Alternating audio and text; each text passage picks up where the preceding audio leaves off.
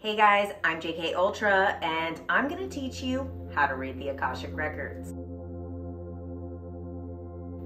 This information is going to be coming from Linda Howe, H-O-W-E, and it's from her book, How to Access the Akashic Records.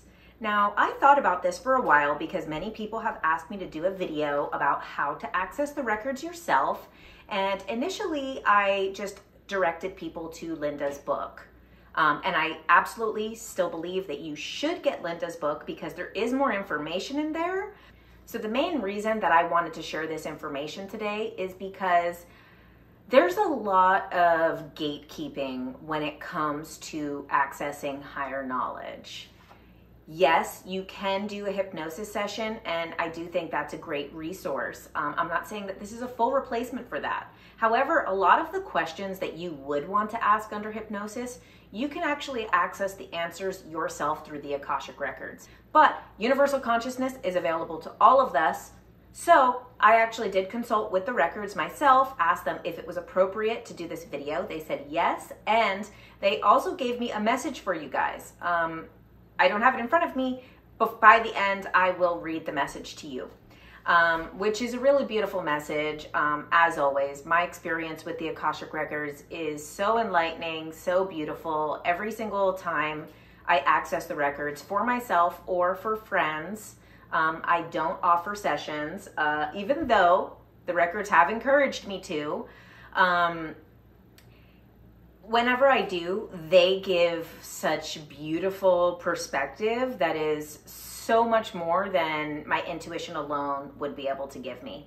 And if you stay tuned till the end, I'm also going to share a couple of stories where I really received information from the records that is not exactly what I wanted to hear. So the records will never give you something that's scary or harmful or judgmental or shameful, but they will check your ass, okay? And I have a couple of personal experiences about that too. So let's get started. This information is coming from Linda Howe's book called How to Access the Akashic Records. I will have links below to her book. I have many notes from the book and we're gonna go over them today. I do still suggest that you support her and her work. Also, any way that you can support her, if you do just use this information, you can get her book, and I will also have some suggestions for some other books below. Yes, she does do courses and she does certify people to do courses, but actually, she did also make this book available for like $14 or less. So for anyone to be able to access this information for $14, or in this case, I'm kind of giving away, you know, the milk for free, so to speak. But I feel that based on what she says in the book and based on what I asked the Akashic Records, that this would be okay. And I'm going to read you the quote that made me feel comfortable with sharing this information. She said the reason that she ended up giving this valuable information, she says, humanity has evolved from dependence on a spiritual parent to spiritual independence and responsibility. And I really enjoyed that because earlier on in human history, we did need a spiritual parent like God. Not to say that there is no God, and we will get into that because this prayer actually does have a little hint of Christianity. Don't run away. Don't get scared if that's not for you. If you are a Christian and you're afraid to access this information, don't run away either because actually in the Bible, they talk about the book of life. This is actually in all different cultures. They talk about these records that are basically the information that is available to everybody. So let's start by saying this is different than channeling. The difference with channeling is that you are allowing an entity to enter your body or to speak through you. Now, with the Akashic Records, when you are accessing the records, you are allowing the Akashic field to move through your body. I know that that sounds pretty close, but the Akashic field is actually universal information. You've probably heard about this from Edgar Cayce. He was called the Sleeping Prophet, and at the time, he was one of the only people who was publicly accessing the information of the records and referring to it in that way. Now, today, you don't need to be Edgar Cayce. You don't need to be a famous prophet. This information is available to everyone in the way that Linda Howe says, because we've evolved from a spiritual parent, from being dependent to being independent and having a self-responsibility for our own destiny and our own journey.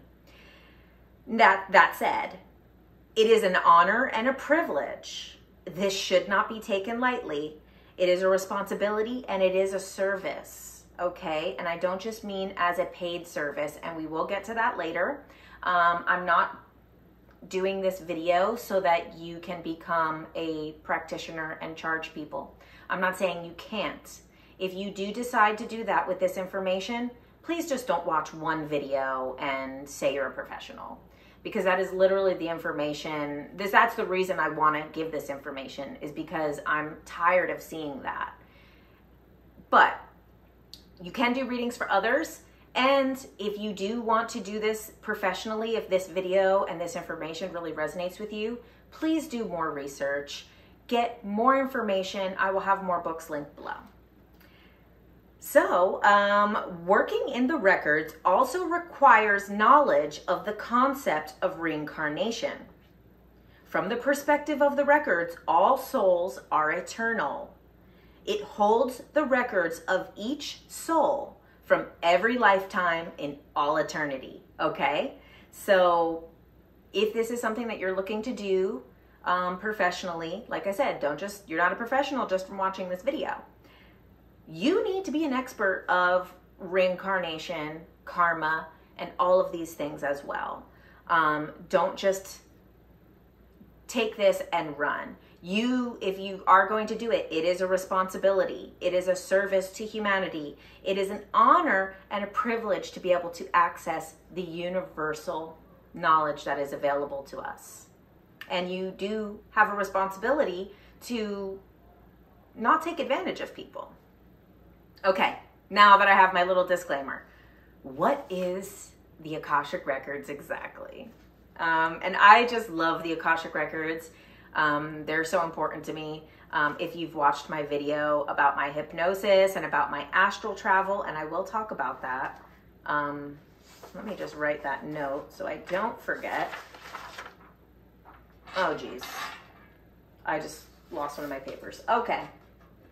Also, guys, sorry if my sound changes at some point, because when I was in the bathroom putting this little mic on, I have two of these little wireless mics. Sorry, I'm playing with it while it's... And I went to clip it on my shirt, and it flicked all over by a force of nature and fell into the toilet. Yes. So if my sound cuts out, I actually didn't get to charge this mic. I only charged the one that fell in the toilet. So yeah, I think that's done. But that's for another day, another time. Okay, what is the Akashic Records? According to Linda Howe, and to me, when I read this sounds like how the records talk. It doesn't sound just like regular speech, because whenever I have done readings for friends, when people are in that position that they need advice, whenever they read the message that I give them from the records, they're like, wow, this doesn't talk like you at all. So when I read this, it resonates to me similar to how the records sound. The Akashic Records is a dimension of consciousness that contains a vibrational record of every soul and its journey. This vibrational body of consciousness exists everywhere in its entirety and is completely available at all times in all places. So you see that? A dimension of consciousness that is everywhere, at all times, always available, and has the entire story of every soul. The records are an experiential body of knowledge containing everything that every soul has ever thought, said, and done over the course of its entire existence, as well as all future possibilities. Now, many of you that do know about the Akashic Records already, you probably know that it records everything that's ever happened.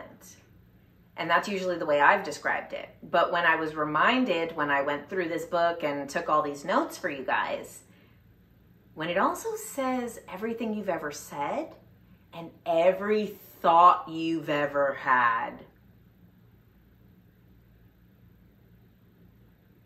don't get scared. Don't get scared. It's okay. It's a non-judgmental place, okay? So don't get scared.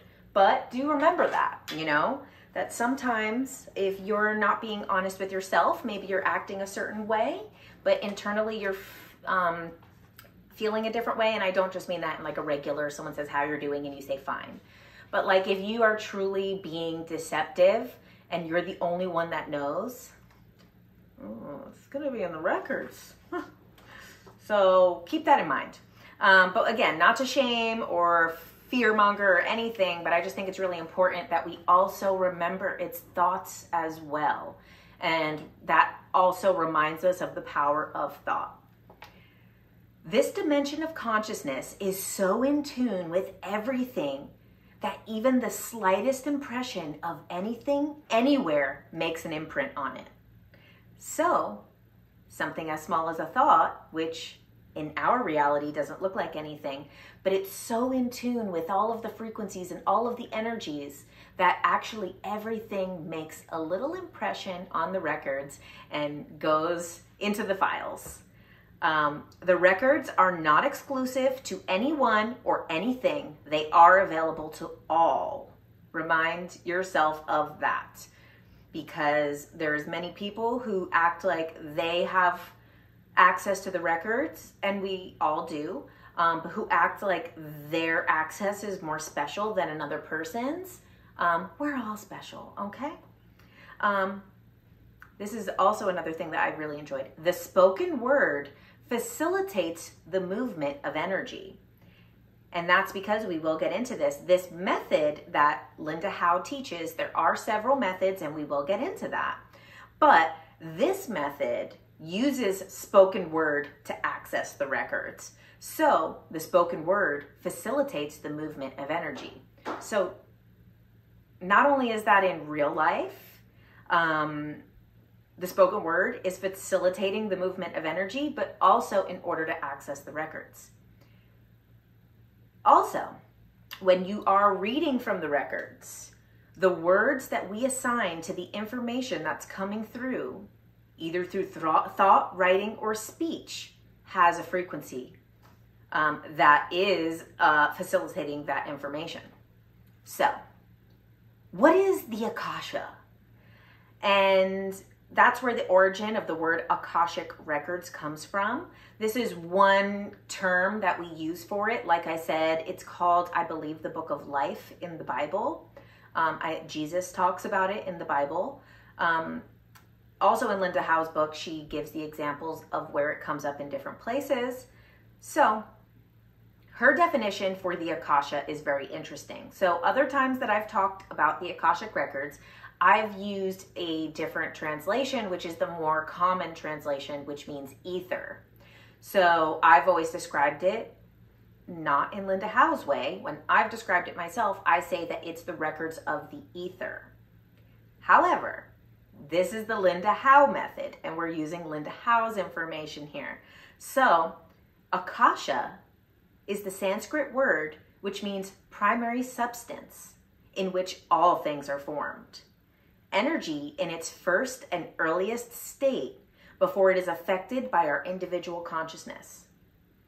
So what they're saying is the Akasha is not just the ether, or maybe ether is more complex than we understand, and it's the primary substance that was the primary energy that was there before all of our individual consciousness started to manipulate that energy and become creators and create worlds and create experiences and live lives and create karma and all of this. So that's why this is accessible to everyone, because this is the primary substance that is all, which is another a reason why sometimes you hear people when they talk about the records, they talk about like how the records is not like a place that you go, although sometimes we do perceive it that way. The same way that like in a dream or under hypnosis, sometimes you'll see like maybe a staircase. And to us, a staircase symbolizes like the changing of levels or a passage from one place to another. Same thing with like doorways, the doorways of perception. Sometimes you see doors in hypnosis or in meditation or in visualization or in astral travel. It's not because there's actually doors. It's because doors represent a passage to us from one place to another. So when we see this as a library, I see sometimes people get a little annoyed at the idea, like, it's not a library. Okay, but we also have to use images and words and symbols that we can understand. And what is a library? It is a place that is just abundant of all different knowledge from all different places, from all different people, and it's all available to us, and we could just pick it out and enjoy it and be able to experience all these different things from all these different books. So I do really resonate with the idea of it being a library. And as you've seen in my other videos, the one about hypnosis and about the Akashic Records, when I astral traveled there, that's what I was writing before I dropped my paper and started telling you that my microphone fell in the toilet. Okay, yes, I will talk about that because I did get a little bit more information about that when I asked the Akashic Records today. So, oh, and one more thing, sorry. But just take a minute to process what we went over. And the message that they gave me, because they did give me a message for everybody watching this video. So I wrote that because I have to make sure that I pull it up before the video is over. Okay, so the records are a light body of universal self-awareness. That's a loaded sentence. The records are a light body of universal self-awareness. Wow, okay. They contain universal consciousness and are based in the three main components: mind, heart, and will, okay? Every time we access the records, we access the light and become enlightened by it with an increased sense of peace and well-being. Energy from the records will come through your crown and anchor into your heart. Energy from the records come through your crown and anchor in your heart. So this is really important because the method that we are learning through Linda Howe, very specifically, and we'll get a little bit more into this as we progress, but this method is meant, according to her, to access the heart of the records, okay? Now, some of the other methods that people use will access different parts of the Akashic Records. So when you saw in my other video about the time that I was practicing astral projection, I was like, how do I get to the Akashic Records? I just want to go so bad. And I want to get their knowledge so bad. So I was like, well, I guess I could just practice astral traveling and then go there myself. So when I did ask the records, they said that I accessed through a different method. And that's why I ended up in a different part of the records. Okay, so this is really important. The records are governed and protected by a group of non-physical beings called the Lords of the Records. Lords with an S. Now, these Lords of the Records, they ensure the integrity of the records. Not only who can access it, but the information that they receive. So these Lords of the Records are basically the watchers and keepers of the records. When we access the records, we are not accessing the records in its entirety. We are working with the masters, teachers, and loved ones. If you are doing reading for yourself, it'll be your masters, teachers, and loved ones. If you're accessing it on behalf of someone else, then you're going to be getting the information from their masters, teachers, and loved ones. And we're going to go over what are the masters, what are the teachers, what are the loved ones. So when you're retrieving information, you're not accessing it yourself. That's another important thing to remember, because this method is calling upon those basically similar to spirit guides, and we will talk a little bit more about that. We're asking them to provide us the information. Now, the Lords of the Records, they are different than the Masters. So the Lords of the Records and the Masters, they're both non-physical beings. They have never lived any life on Earth before. They've never been physical. However, the teachers and the loved ones have been physical on Earth at one time. Now, you will not see these beings in the records using this method. She says you won't ever. However, the method that I used through astral travel, I actually did see beings. But that was a different method. So I accessed in a different way. That's not what we're talking about. We're talking about Linda Howe's way.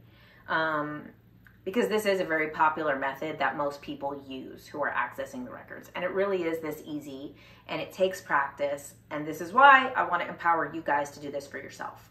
So, you're not meant to see these beings because you need to focus on the energy of the records and not these individual beings. So imagine if one of these beings were to show themselves for you the way that humans are, you know, we're a little problematic, and we would just become obsessed. We'd be like, ooh, this master, and then become kind of obsessed with it. And maybe not take just the information and kind of go into idol worship or deity worship. So the Lords of the Records, those are the guys, the watchers, the people who really hold it down and protect the records and the integrity. They do not work with individuals. You're not going to ever work directly with the Lords of the Records because they are working at a universal level. They're not dealing with us directly. However, the masters, teachers, and loved ones are there to deal with us directly. So, the masters. Your particular masters, the ones that will be accessing when you go, the masters that you're talking to, or the masters that you'll be speaking to on behalf of other people, they have been with you since your soul's inception. So the moment that your soul, and my soul series will be coming out soon on YouTube, but if you're on TikTok, go watch it on there. Souls are born, but really with the way they're born is they're breaking off from a hive energy, from like a source energy, which is a collective. And then when you get an I am consciousness, I am this, I exist, you individualize and break off from that source God energy. So from that moment, you have a master or masters who are with you. These masters have even assisted you on choosing your path in this life, but also your soul's entire journey. So they were there to assist you in the journey of your soul. It's amazing. Now, the masters will call upon the teachers and loved ones. So the masters are more like the guides. They're the spirit guides, the ones that are always with us our entire life. Now, they'll call upon teachers, and now teachers may or may not have been in physical bodies before. They may have been in a physical body with you before. And your teachers, they could be regular people. They could have just been like me or you, regular people. Or they could have been huge influential figures of society like Jesus or Cleopatra or, you know, Mother Teresa, something like that. However, they will always remain anonymous to you because they don't want you to become dependent on their identity. They want you to value the information. So, this is my personal opinion. This is not Linda Howe's opinion. I am a bit weary of these kind of famous figures that people work with or talk to. I don't know if people are always dealing with the people they think they're dealing with. You know, sometimes people think they're working with a specific deity, and maybe they are. Maybe they're not. There's no rules about honesty in the spirit world. However, the wording of this method, when we get into it, is intended to only work with beings of light, and those beings are going to be, you know, probably truthful because you're calling upon your masters and teachers and loved ones. Why would they want to lie to you? Because they want you to succeed. So, the teachers, they are not with you for your entire soul's journey from the beginning to all of your ascension path. They're actually only with you for certain lessons. For example, if you're learning to overcome trauma with feminine energy, the trauma of women, you know, this long history, the last 5,000 years that we know of women, you know, being oppressed and having their power taken away. If that's part of your soul's journey, I do believe that's part of my journey in this life also. Now you would have maybe a teacher that specializes in the divine feminine. Once you complete that lesson and integrate the energy and from that teacher and from that experience and heal that karma and maybe even heal that karma collectively, that teacher is like, okay, cool. You know, you're not in 3rd grade anymore. Maybe I'll see you in the hallway. Maybe I'll see you in the cafeteria, but you're not going to be in my class anymore. So the teachers are lesson specific. Now, the loved ones, this is very self-explanatory. Loved ones are people that you know in this lifetime who are now deceased. They could be your grandparents. They could be parents. They could be any type of person who was a loved one in this life. However, they're most likely never going to identify themselves as who they are because they don't want you to become attached or dependent on them. They want to give you this information. It's not meant for you to be dependent. However, in some rare cases, they will, if it's going to be beneficial to you to be able to receive the information. But it's not usually, according to Linda Howe, they're not going to like be showing themselves all the time. They might show you to make you feel comfortable, but it's a rare occasion because it's not really necessary.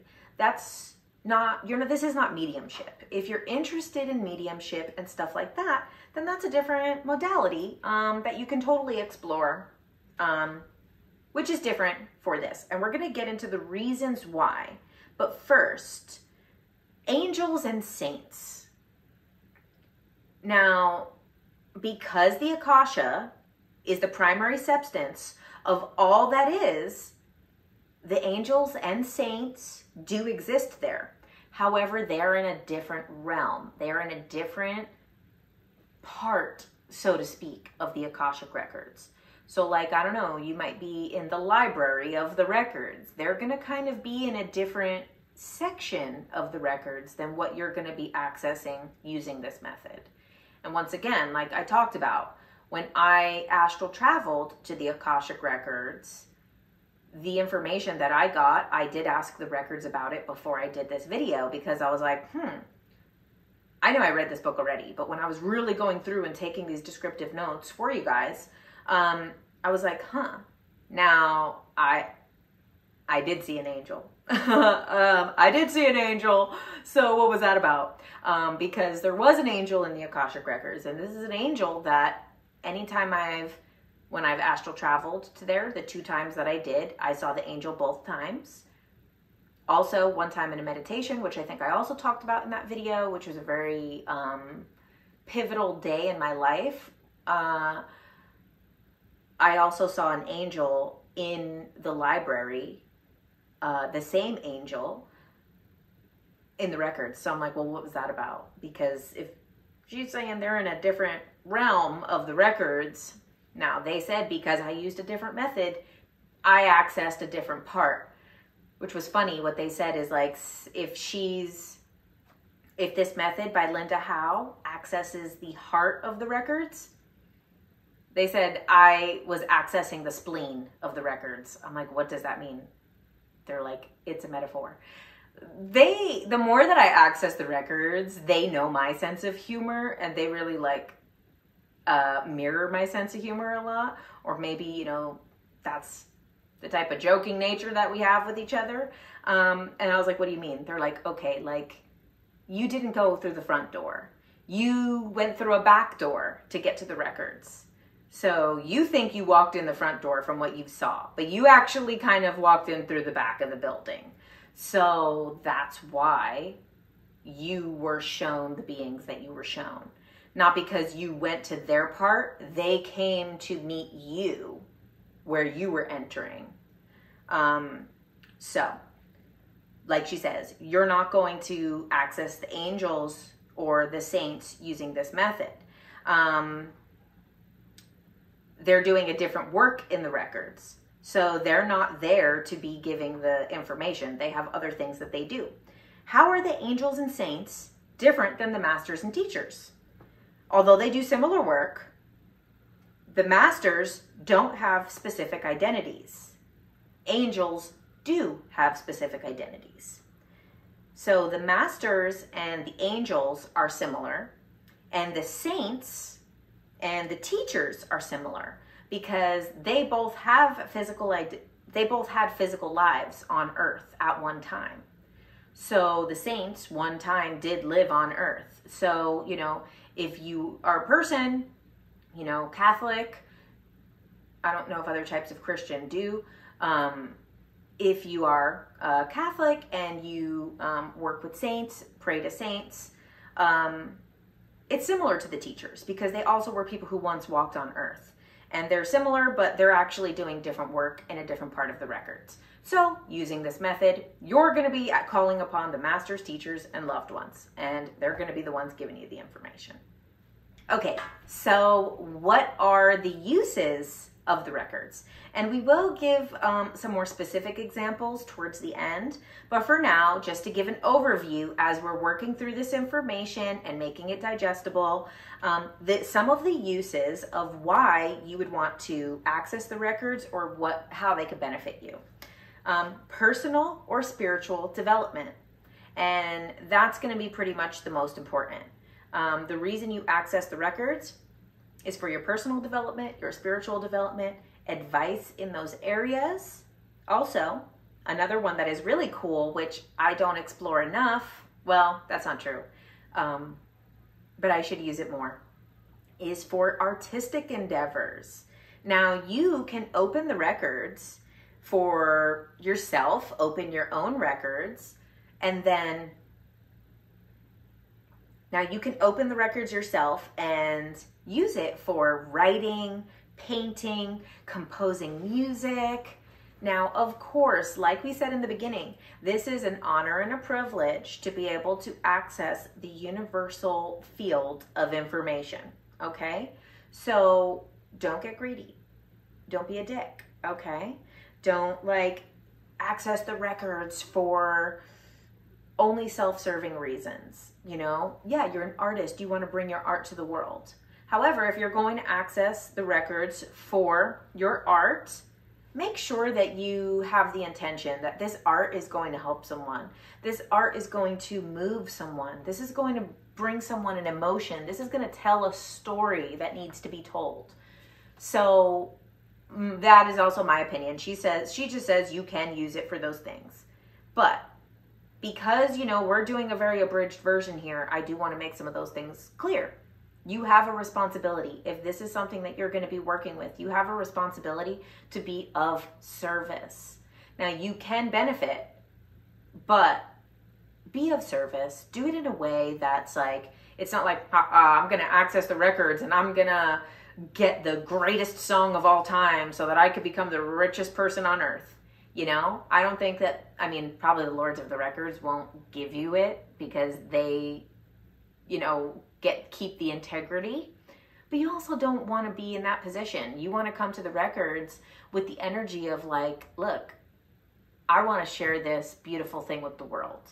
And I want to do it in the best way possible. And I believe that it's my purpose to share this with the world. You know, so like keep it purposeful.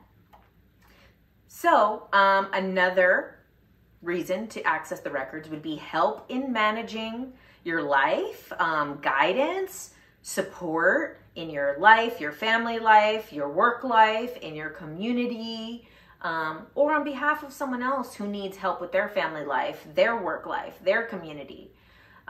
So this is the thing, is you can access it for, I would say 99.99% of the time when I access the records, it's for that third reason, is for guidance and support or advice.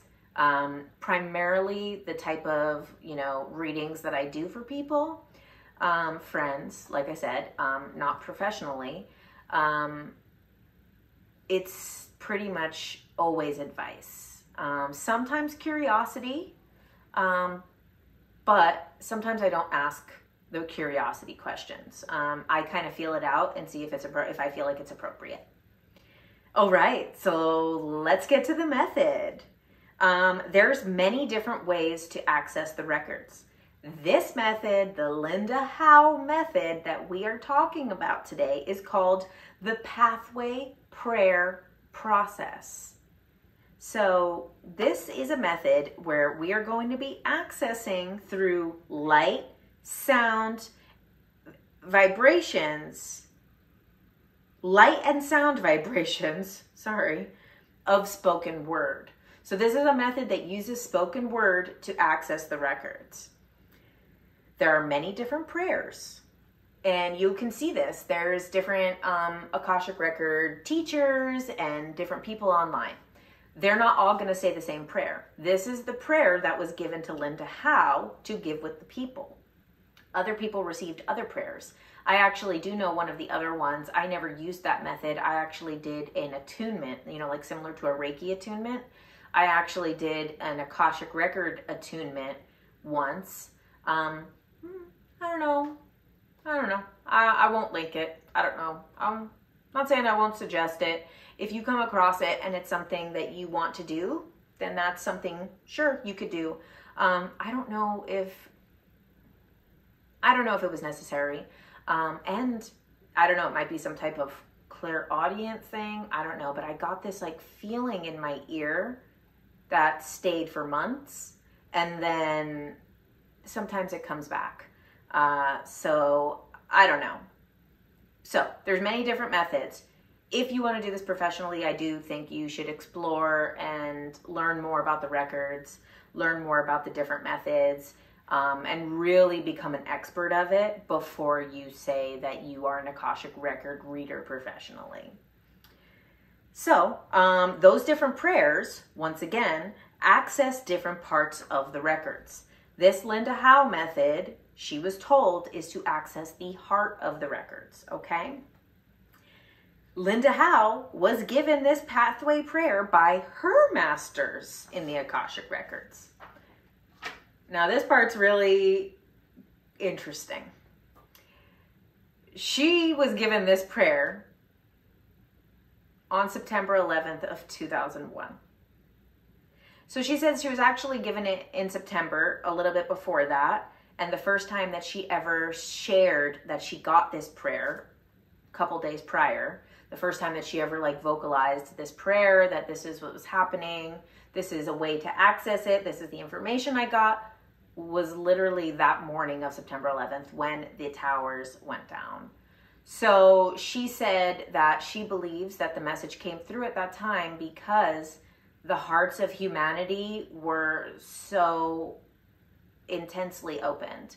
The hearts were ripped open.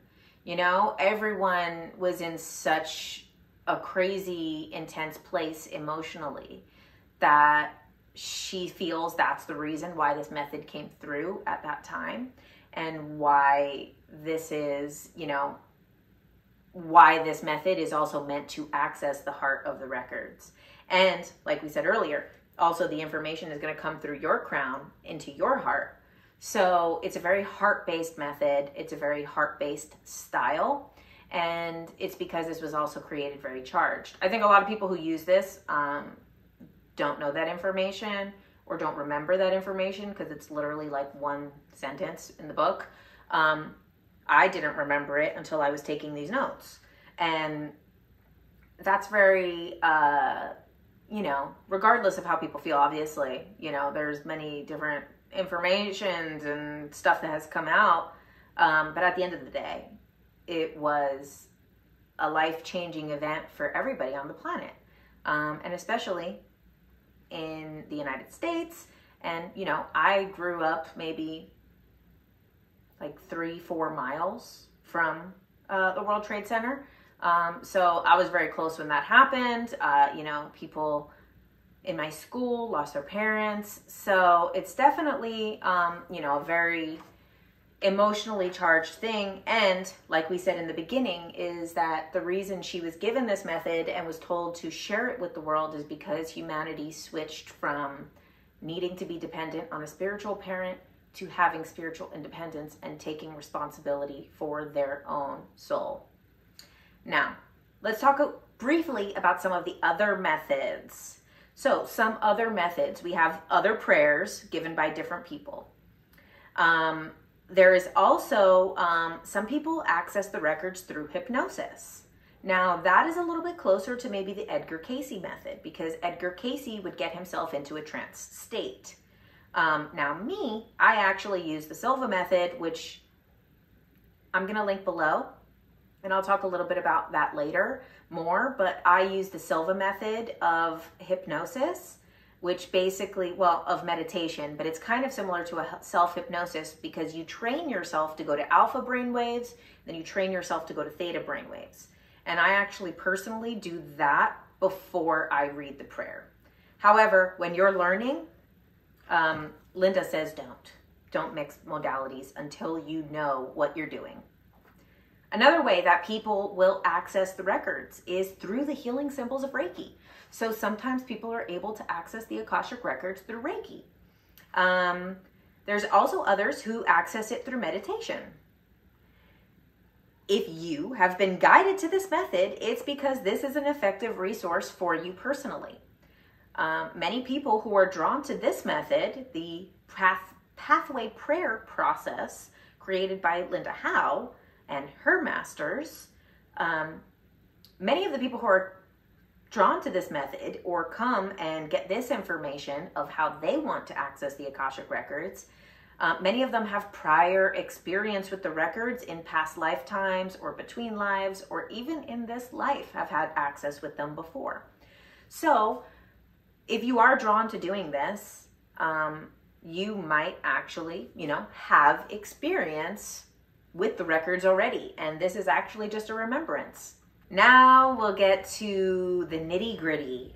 There is guidelines and ground rules, and these are extremely important, so don't you dare skip over this part, okay? Now these guidelines are in place to encourage kindness and respect for the records and for the information received. Like we said, this is a responsibility. It is also an honor and a privilege, and you must also treat the records with respect, as well as yourself with respect, and whoever you're accessing the records on behalf of with respect, okay? And I just want to keep drilling that in, because accessing the records is not something that is for the special ones. You know, this is for everybody. But the lords of the records maintain the integrity. So if you're not maintaining your integrity, you're not going to get information, and your ego might convince you that you're getting information from the records, when you're actually just freaking pulling it from your own narcissistic tendencies.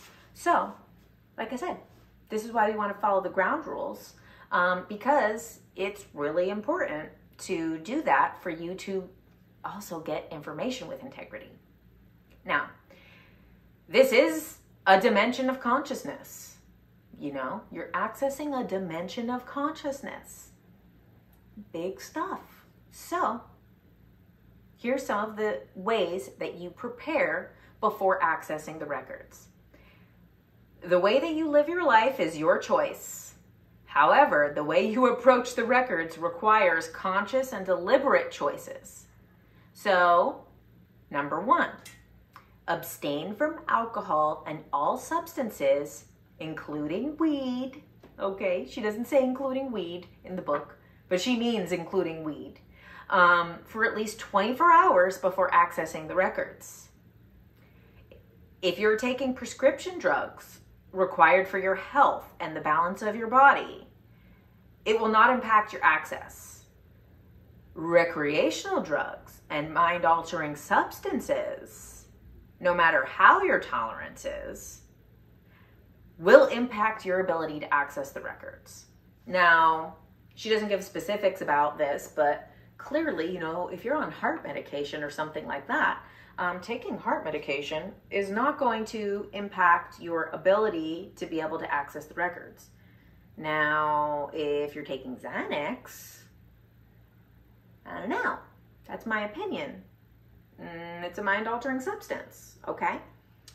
Now, for me, this was a very important guideline because I smoked weed every day of my life for over 20 years. I started smoking when I was 12. I'm 34 now. So, it's a lot.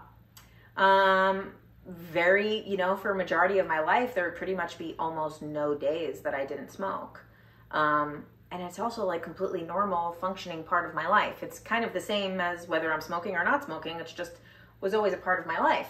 Now, when I started to use this method, I had to make a choice because for me to not, at the time, for me to not smoke weed for 24 hours is like, okay, this is a conscious decision. And as I started to access the records more, you know, I would take a break from smoking and access the records and then just really get this beautiful information. And the information was coming through saying that the weed is not supposed to come with me the whole way. You know, it wasn't meant to take this whole journey. Sure, they acknowledged that it was a part of my journey. You know, when I was younger, I absolutely believe that it helped me because, I mean, they say, you know, you're not supposed to smoke that young because you're not emotionally developed. But also, I'd probably have really bad anxiety and depression if I didn't, you know. So at a young age, it was a coping mechanism for me. And I also do think it benefited my health because, you know, I mean, what's that Cat Williams joke where he's like, you know, you smoke weed and you get a different perspective. You like smoke and you're like, first you're stressing that they're like turning the lights off, your bills aren't paid, the collectors are calling. Then you smoke weed and you're like, fuck them. Let them turn off the lights. I got some candles I've been waiting to burn, you know? So like that was something that definitely got me through my childhood. I mean, you still are a kid at 12.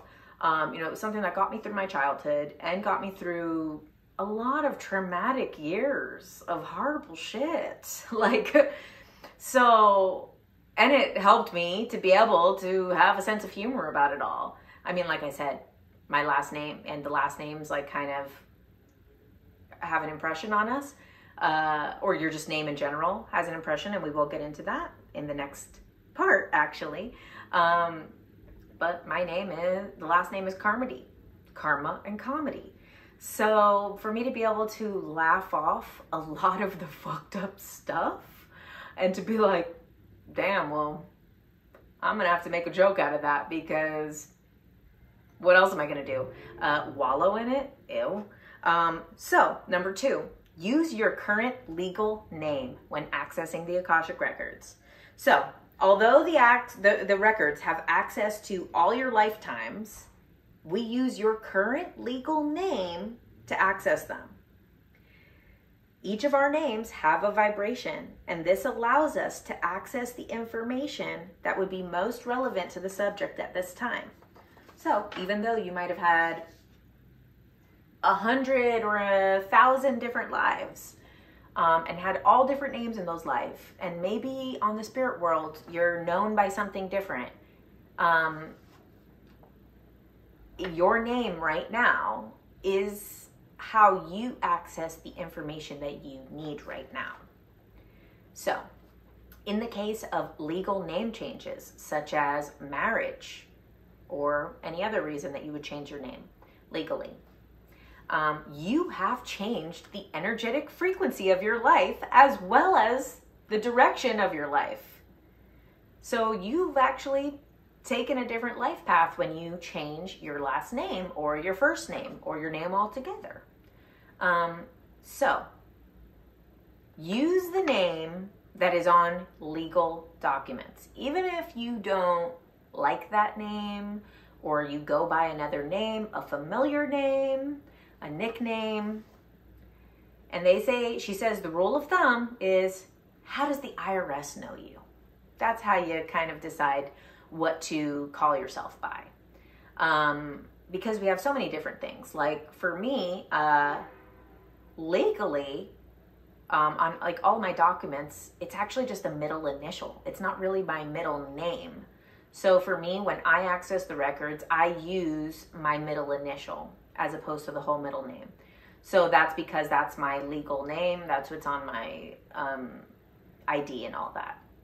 Okay, number 3 of our guidelines and preparation for accessing the records. Be responsible for your time in the records. Between 15 minutes and an hour is an appropriate time to spend in the records. Now, we are going to get into your first 30 days when you're learning. This can change a little bit. But say, for example, if you're doing a reading or something, don't really exceed an hour. You might become exhausted. You might not have the same integrity of information. If you're using it creatively for an art or something, try to stay within an hour. Of course, if you're in a flow state and you're going, you're painting away, I'm not going to say, oh my God, I exceeded an hour, I disrespected the records. If you're in the flow state and it's flowing through, then that's, I think, perfectly fine. But you want to be responsible for your time in the records. You don't want to spend all day in there for no reason. And you don't want to spend too short of time in there, except for when you're first learning. So, number 4, ground yourself after each time you access the records. Now, your consciousness has to shift back from the records to reality, in this reality. So, ways to do this: drink water, wash your face, eat some food, go outside, touch nature. Bring your awareness back to this moment, to this awareness, to this body. Come back here. Linda Howe says that her favorite methods for grounding after a session is to take her dog for a walk or to take out the trash, because there is nothing that puts you more in your body than taking out the trash. You're just like, oh God, is it going to drip on me? Nothing brings you more in your body. Also, taking your dog for a walk. You can get a little disassociated, but when it's time to pick up the poop, yeah, you're in the body all right. Number 5, if you combine this with any other systems, you must honor both systems. So, for example, like I said earlier, I use the Jose Silva method of meditation. It is the meditation method that I use 100% of the time. Every single time I meditate, that's what I use. Pretty much anytime I do any type of spiritual work, that's what I use. It works well for me. I'm a big fan. I will link it below. Let's write that link. Silva. And then the book suggestions. Okay.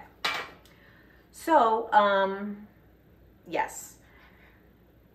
Yes. Okay. So if you are using other methods, like I do, use the Silva method, you have to honor both methods. You don't want to cheap out on one method and then compromise another. So for example, now this meditation method that I'm talking about is on the lighter side. It's very easy to honor the method of that and the method of this. However, some other modalities or practices or systems for accessing spiritual knowledge or anything like that sometimes are not that simple. So if the guidelines of another system does not fit within the guidelines of this system, Linda Howe's pathway process, you can't combine them. For example, if you're going to do an ayahuasca ceremony or a mushroom ceremony or any other ceremony that involves us altering body, mind, or spiritual state, altering substance, you can't do these together, okay? So if that's the case, then you do your mushroom ceremony, wait 24 hours before you access the records because you have to honor both. Now, the mushrooms don't, maybe you do have the rolls for the mushrooms if you were doing a ceremony with someone, but like you have to honor both methods because if you're not honoring both methods, you're actually not even doing this. So that's something to keep in mind. So if you were like, oh, I want to access the Akashic Records while I'm tripping out, you know, don't. No, because like we said, you have to respect. It's an honor and a privilege. You have a responsibility. So you want to approach this properly. Yeah, don't mix them, you know. Don't Akashian drive, you know. Okay, so guidelines for working with others, you know, these were guidelines for every time you access the records, all together, for yourself, for anything. Now, these are some additional guidelines when you're doing a reading for another person and you're accessing another person's records. So, before you access anyone's records, you must have their permission, okay? They have to give you their consent. The rule of thumb that she suggests is they should ask you for a session. You cannot coerce them. This is by invitation only. So you accessing someone's records is invitation only. You can't be like, hey, there's a welcome mat, I'm gonna go in. No, that's not how it works. You cannot tell people that they need a reading. You cannot coerce them into a reading. Even if, say you're psychic in general, you have psychic abilities and your guides are letting you know this person needs a reading, or their higher self is letting you know they need a reading. Okay, that's not the rules though.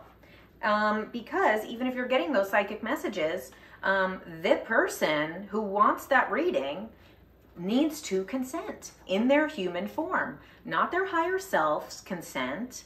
I know sometimes that does work with certain modalities, and there's nothing wrong with that. Sometimes with like Reiki or some types of healing, people will say, I ask the person's higher self if this is appropriate. If they believe it's appropriate, then let them receive this healing. If not, then don't give the healing, give it to the earth. I've seen that a lot of times with different healing modalities. That's fine for those modalities. Those modalities were given to those people in that way. This was not. So, no matter how much psychic sense you're getting that someone needs a reading, they have to say it. Now, if the person, like, you tell them about it and they are excited and want to do it, that's one thing. If you tell them about it and they're kind of like, oh yeah, sure, that's fun, you know, let's do that sometime.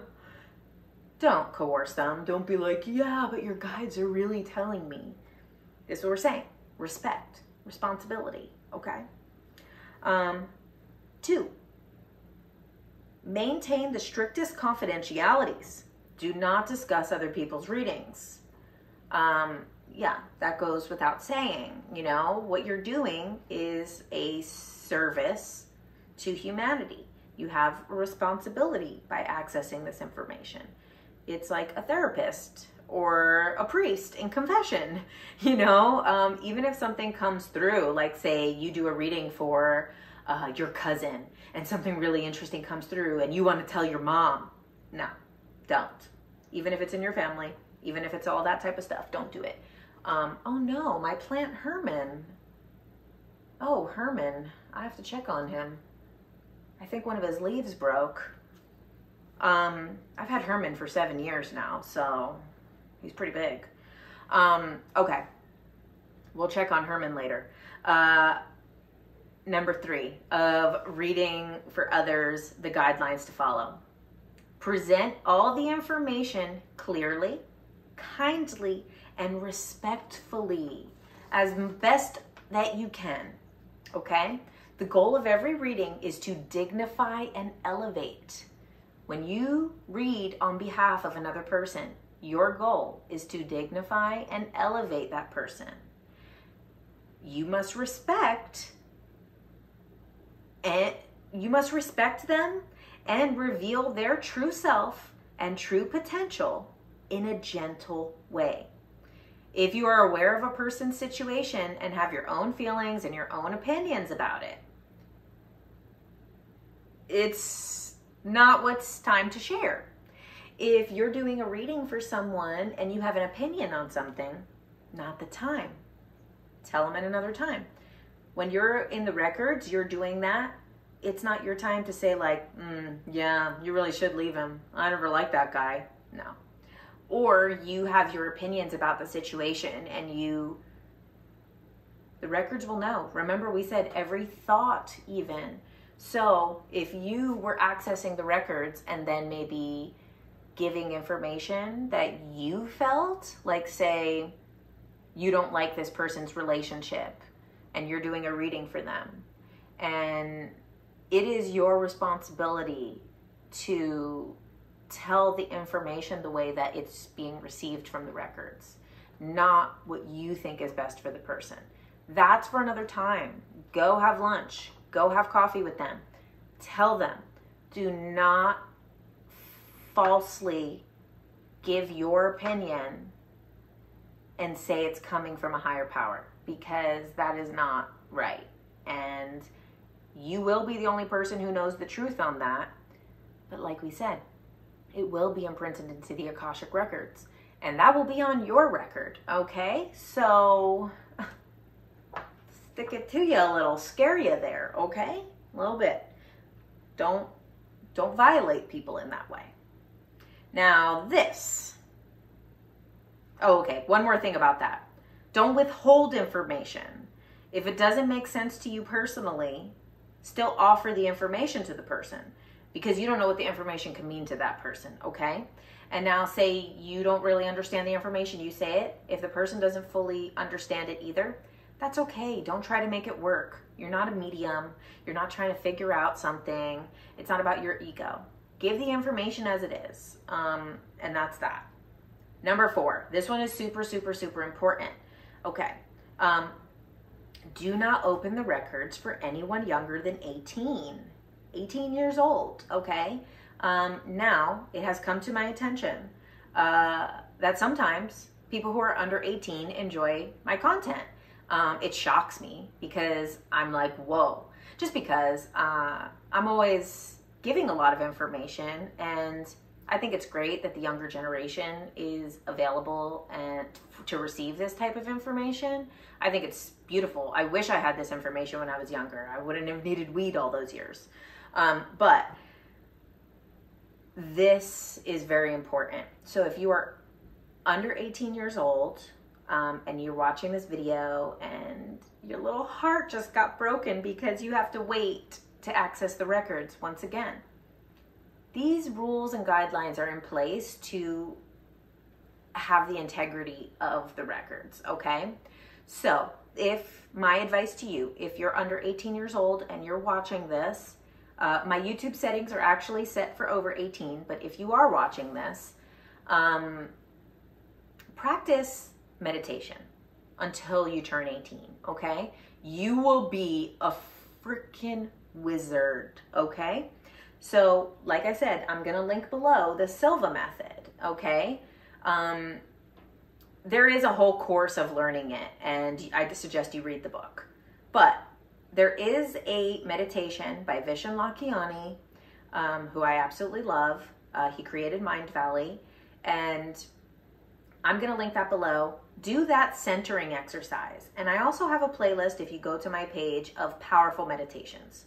So if you're 16 or 17 years old, build up to it. Maybe set the date that you're going to do this on your 18th birthday. Just because you want to follow the rules of the method, because you want to come to the records with respect. This is not about you and your ego. So I highly suggest get good at meditating. Learn that Silva method, because the Silva method, you also can access information if you'd like, because when you go to those theta waves, you access universal consciousness too. There's no rules about the Silva method being only for certain people of a certain age, okay? So practice that, and I promise you, you will develop your abilities, you will get other intuitive messages, you will be a wizard, and when you, on your 18th birthday, go and access the records, it's going to be like, because you're going to be so freaking good at it, okay? Because you're going to be able to train your brain of how to get to a deep meditative state. So, back to why you have to be 18 years old to read the records using this method. This process honors the cultural norms of the United States because this is the place of its origin. In the United States, where this method was given, and this is the thing with spiritual modalities, they honor the origin that they were given, which is why if you're using certain shamanic modalities, or you're using certain things from Hinduism or from, you know, Christianity, Islam, these different modalities, they do, when you look into it, honor the origin of that place, because there was a frequency that happened in order for that information to come through. So that frequency was created in that place. So in the United States, a person under 18 is legally responsible. A person who's under 18 is legally responsible. The legal responsibility of their parents. I don't know why. I don't know why I could not read that sentence. If you're under 18, your parents kind of are in charge. If you're 16 and emancipated, probably got to wait till you're 18. If you're in a country that the legal age is below 18, it still honors the origin of this method. So, one thing though, some of you who might have children that are under 18 are wondering, oh my God, well, can I access my own kids' records if they're my responsibility? No. However, parents can open their own records and ask about their children and ask about raising their children. So you'll still be able to get information about your children, but their records are not to be opened personally yet. However, if you want to say, how can I be a better mom or dad or parent, or maybe you haven't been, you know, happy with the way that you've parented, and maybe, you know, you're estranged from your child or never met your child. You know, it happens. That is for you to access your records and ask those questions, not for you to access the child's records, okay? And then she has this really interesting line here. She says, all the time people ask, well, what about a really mature 17-year-old? She says, if they're actually that mature, they'll be able to wait until they're 18 years old. So remember that. Even if you're under 18 and you're super mature, you do everything for yourself, you know, you pay your own bills, you're like an adult, then you're mature enough to be able to wait until your 18th birthday. Okay? So, now, let's talk about the kinds of questions that you can ask. Okay? Now, you do want to prepare questions before. All the time when I do readings for other people, I usually ask for 5 questions. Just because, you know, you guys know, I talk my head off. My lower self here on this chair talks a lot. My higher self talks just as much. So when I access the records, oh my God.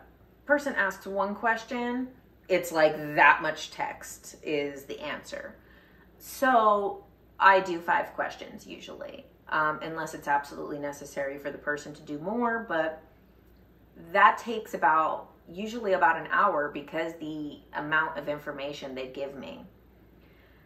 So I do think it's best to have questions beforehand, written out, or written out would be good, because when you are in that state, you know, you might get excited or whatever. So write down the questions, type them out, whatever you want to do. Have them in the notes in your phone. But questions to avoid.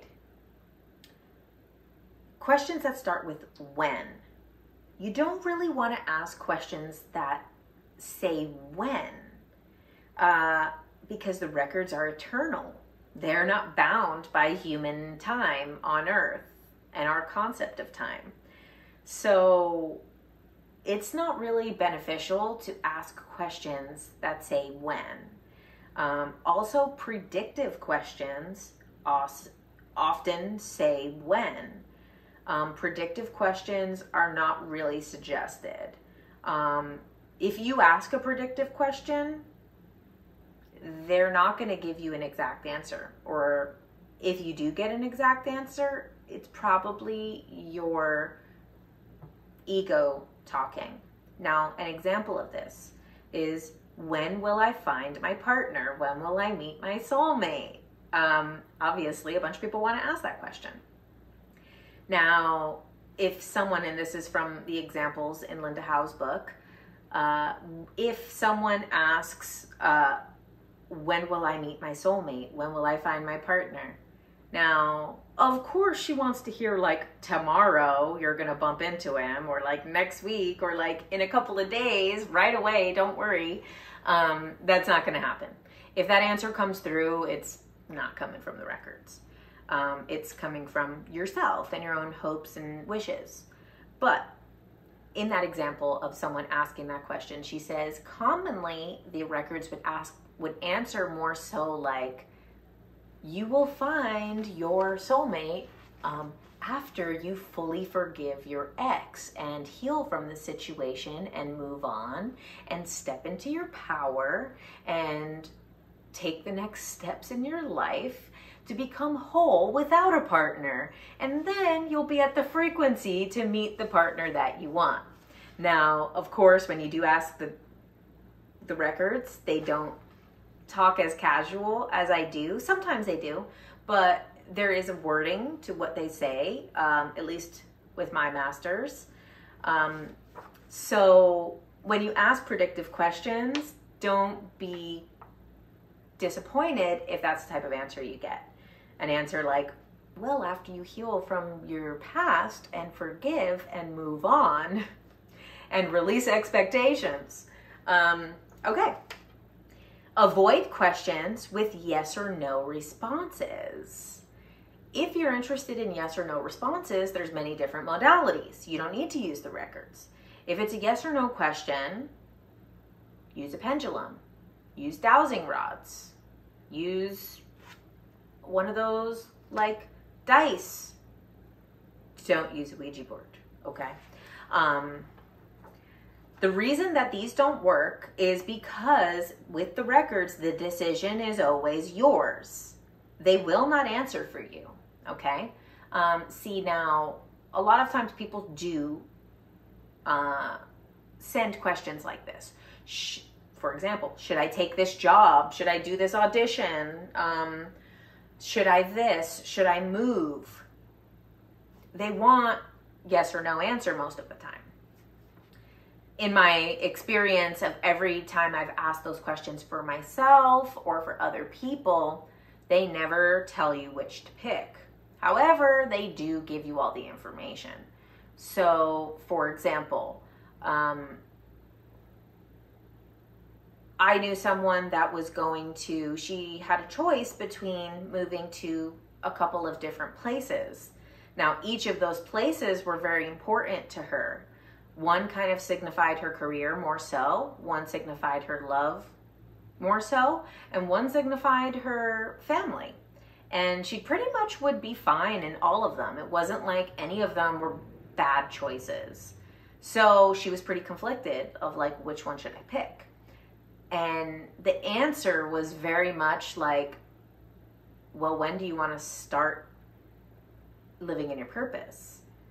If you want to see this relationship play out, even though you know this is probably not going to work in the way that you want it to, move the partner. If the most important thing to you is to spend the time with your parents, move back home. Or do you want to focus on your path as a creative in the industry that you're in? And if that is, then you stay here and do this. And they gave the pros and cons of each of them. And I didn't know what she was going to pick. And when she read it, it helped her make a decision. So I've also had times similar with someone saying like, as similar to this example, which we'll just use this hypothetical example because this is a common one that people ask, should I take this job? Or like, I got a job offer, or it's between two positions, two companies, which one should I go with?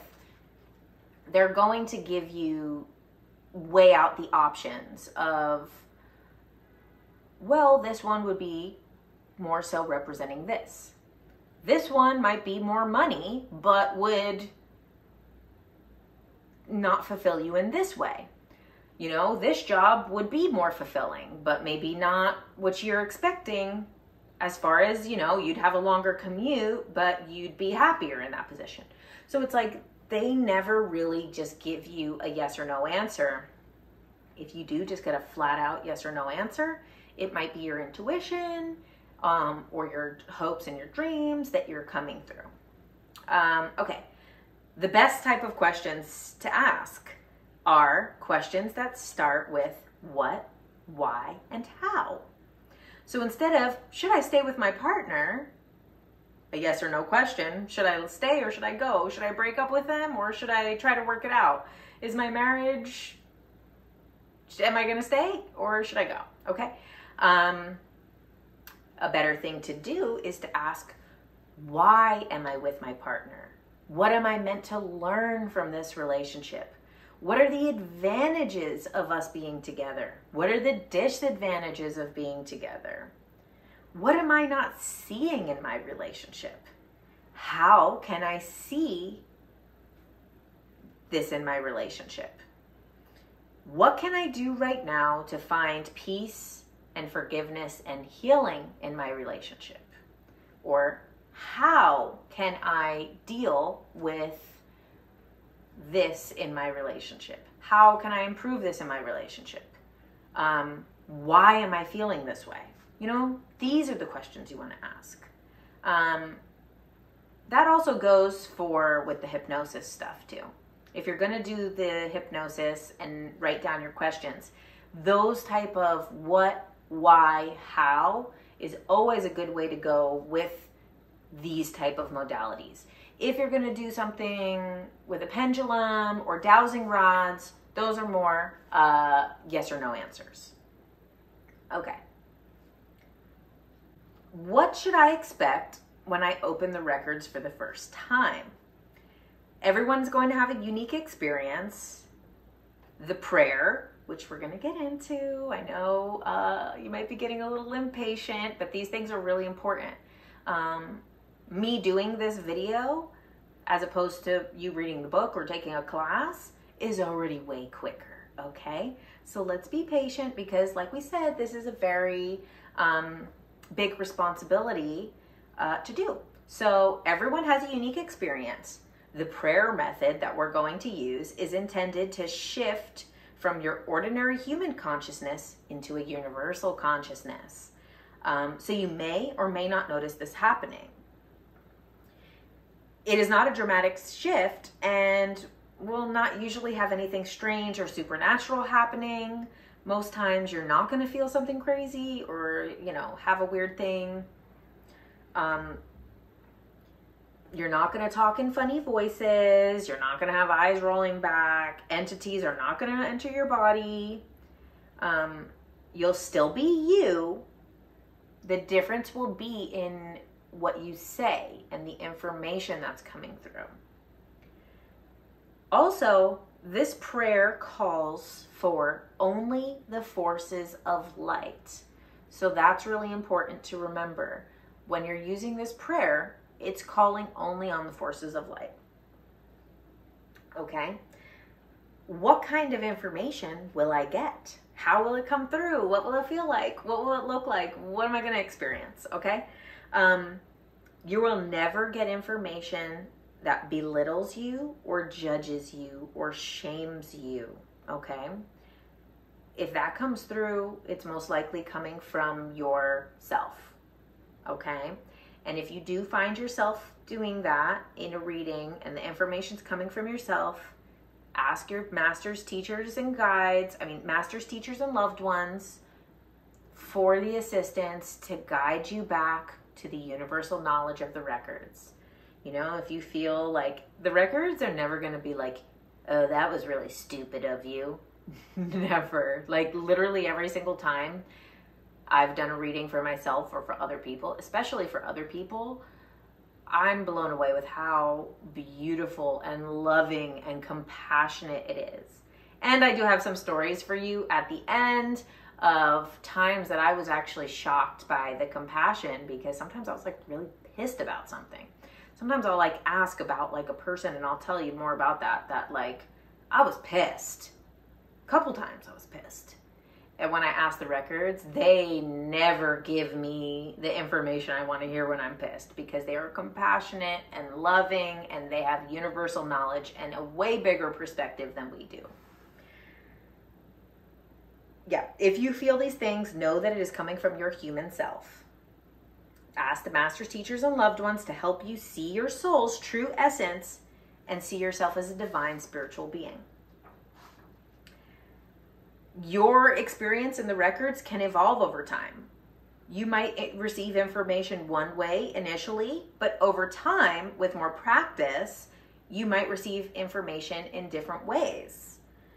You may hear information in your head. It could be words. It could be phrases. You could hear a whole kind of story. It could be sound.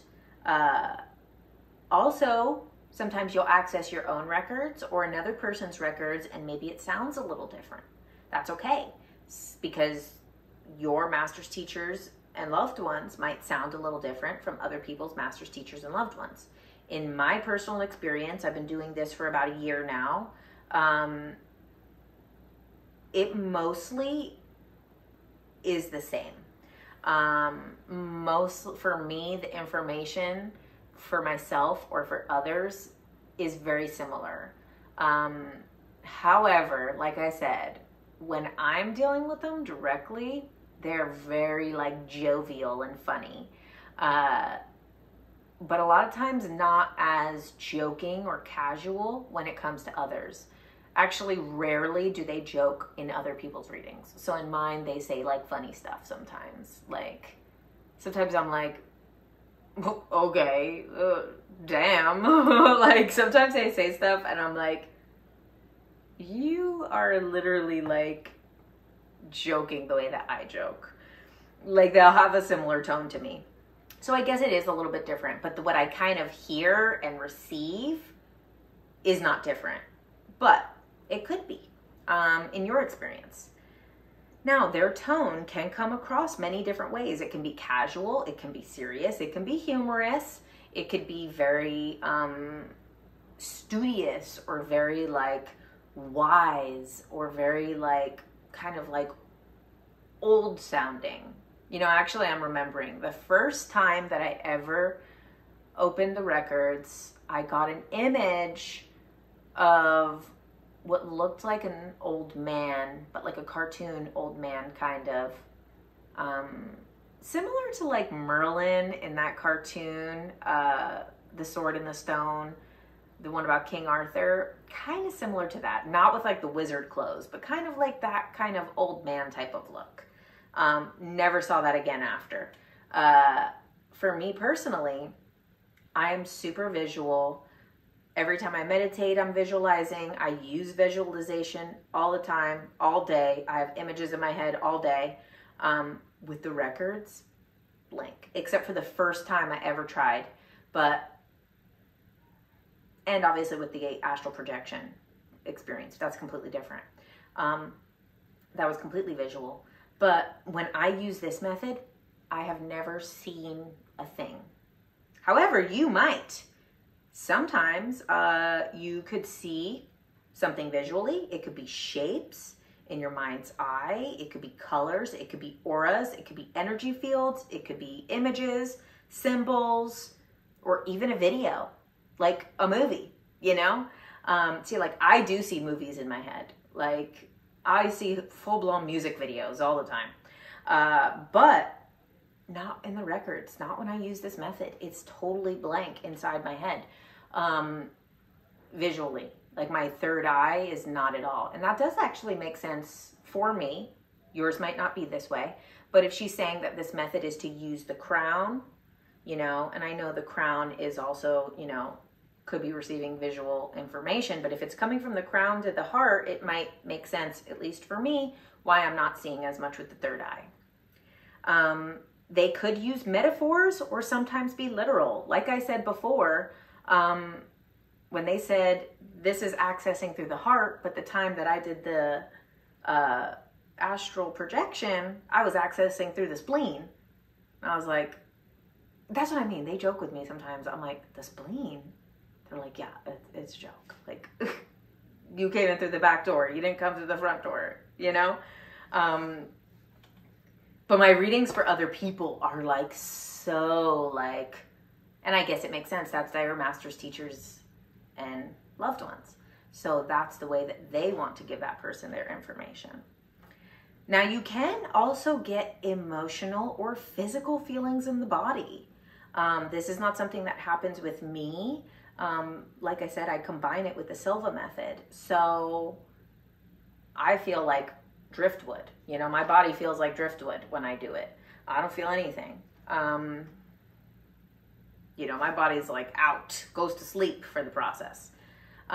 If you do feel something in your body, physical or emotional, if it's uncomfortable for you, acknowledge it, because there is a lot of people who are empaths, or people who do get kind of like body sensations, or can feel other people's pain or other people's emotions physically in their body. That might be your experience when you go to the records. It's possible. So if it's uncomfortable for you, or you don't like it, or it's distracting you, it's impacting your ability to do this, just know it cannot harm you or affect you. You can thank the masters, teachers, and loved ones for giving you the information in this way. Let them know that you've received the message. Ask for the feeling to stop if it makes you uncomfortable. You can also ask, why am I feeling this? What is the purpose of me feeling this? Okay? So do you feel ready now? We still have more stuff to go over, but we're getting there. So like, is this something that you're willing to like commit to and do these guidelines and follow the instructions and come with respect and responsibility and honor your service to access these records? Because if so, keep watching. The records for the first time, okay? So the first time you're gonna do this is gonna be a little different. Now, the first 30 days, these guidelines are important. However, in the first 30 days, the guidelines are a little bit different. Now, I do suggest if you're going to do this and take this seriously, do 30 days and try to access the records every day. Now, this doesn't mean you need to do a full-blown reading every day or do 30 different people in 30 days.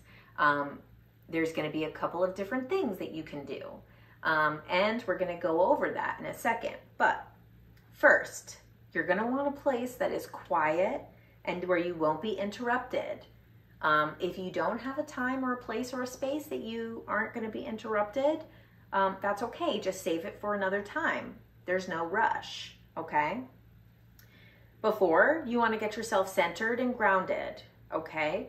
There's different ways you could do that. Do it through meditation. Do it through a different grounding exercise. Maybe the first time you want to try it, you do it in the grass. Would be a nice way to do it. Now, Linda Howe suggests using a pillar of light meditation. Now, there's many different methods for this. You can look up pillar of light meditation. She has one in the book. You might be able to find it on her YouTube. She does have her own YouTube. Also, you could find another pillar of light meditation. You could do the Silva method. You can go to the playlist that I have called Powerful Meditations. Those are some that I suggest. Or you could do one yourself, you know. Guide yourself through a meditation just on your own. Now, I've said this 100 times in all different videos and all different things. I'll say it again. I do personally believe that you should do the heart coherence technique before any type of spiritual practice, meditation, modality, everything. You could do it in like 90 seconds. So there's absolutely no reason not to. Put your hand on your chest and breathe into your chest. Feel your heart. Breathe into the heart. And then you're putting your energy towards the heart center. Now you're going to want to think about a positive memory, a heart-attached memory. So like for me, I've talked about this already, I think about these cows that I know. They're sisters, Holy Cow and Madonna. They're at the Gentle Barn. I just love them. I also think about a dog that I love. You know, a couple dogs that I love. I think about them. You think about people that you love. You can think about your mom. Think about your kids.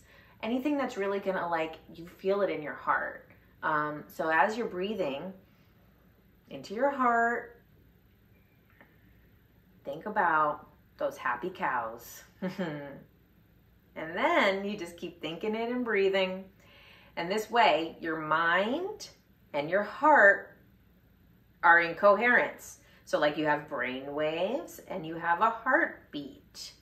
Now, what happens all the time is the brain waves are doing this, the heart's doing that, and this is why you have anxiety, okay? Because you're freaking shooting off different signals. Your body's like, oh, I don't know why I feel so anxious. Nothing's wrong. Do the heart coherence technique. Do it every single day of your life. It literally could take like 90 seconds. You have no reason not to. If you do it regularly, it will reset your nervous system. But the reason I say to do it for any type of spiritual practice, any type of modality, is because you want your brain and your heart on the same wavelength. You want them linked up. Also, I'm a big believer of everything is a reflection. You know, if you're going to go into the astral plane or another dimension of consciousness, according to Linda Howe, if you're going to go into another dimension of consciousness, wherever you are, you go outside, you're in a bad mood. The people in the car is a bad mood. The people in the grocery store are in a bad mood, because everything is reflecting yourself back to you in our universe. So that's why you get yourself to a place of like, I really love cows. They're just so cute. Look at their eyes. They're just the sweetest. They're like gigantic 3,000-pound dogs. That's where I like to get. You're in that space, and then you go out and you're faced with love and compassion. So if you're going to do stuff in the astral plane or other dimensions of consciousness, you want to be also reflected back with your same energy. Now, there is times where I was really going through it, and I needed the records advice at that moment, and I was not like feeling like in that place of love. Yes, you can access the records still if you're not in that place. But do try your best to be at least a little bit reset and ground yourself as best as you can in order to do that work, and so that you can trust the information that's coming through is pure and has the integrity of the records themselves, okay? Now, you want to begin to focus your attention to the work at hand. This is important work, okay? Now, you would read the opening prayer. I am going to link the opening prayer below. It's from Linda Howe's website. You would read the opening prayer. We're not going to do it just yet because we have more stuff to talk about. But when you do this, it's okay if you read it. Sure, you can memorize it, but it's okay if you read it. There's nothing wrong with that. If you memorize some and want to peek your eye open, that's fine. Just you want to make sure that you're using the right words that were intended and that you're using the prayer in the way it intended. Like we said in the beginning, this is a method that's using words, vibration, and light to access the records. So it is important to use the words that are actually in the prayer and to not change it. Okay. After you do the opening prayer, and you say the records are now open, which is the last line of the opening prayer, the records are now open, do not jump immediately into questions. This is going to be entirely new and unique. Sit there, take it in without judgment. So now the first times and throughout your first 30 days, some of those times, but especially your first time, you want to just sit with the records and feel, experience, don't ask any questions. And then, now you know we said you always want to spend about 15 minutes to an hour.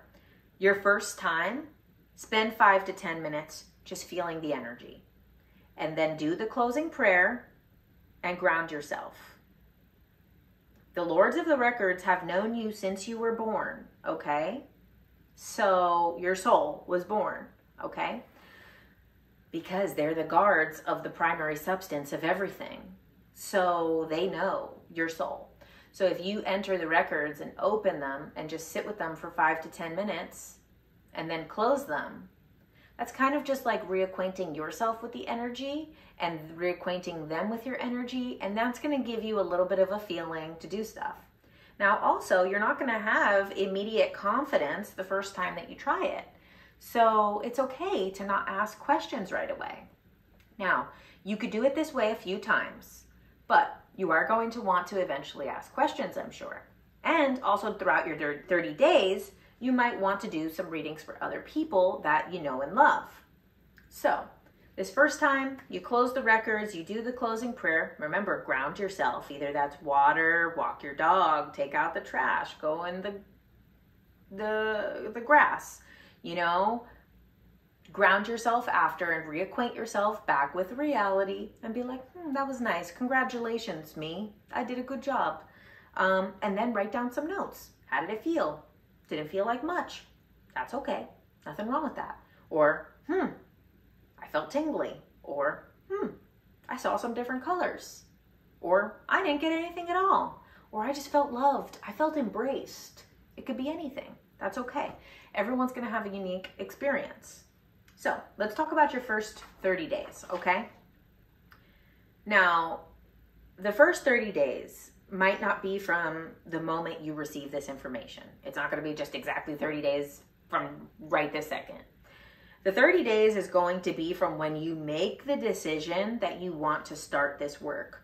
So say you hear this information today, but you have a really busy week coming up. That's okay. You don't need to start today. No rush. It's always there. They're everywhere all the time for eternity. It's totally fine. There's no rush. Also, if halfway through the 30 days or a couple days into the 30 days, you get totally distracted or something else requires your attention, that's fine. It's okay.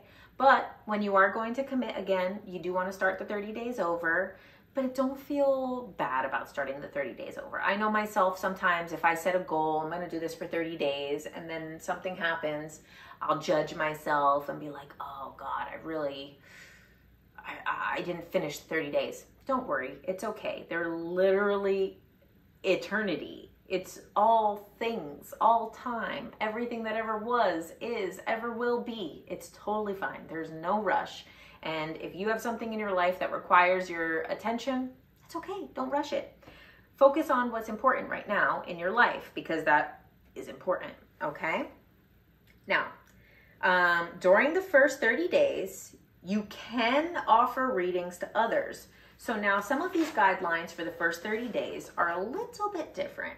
Not contradictory, but you are allowed to tell people, hey, I'm learning about this. If you're interested, I can ask a couple questions on your behalf, but don't coerce them.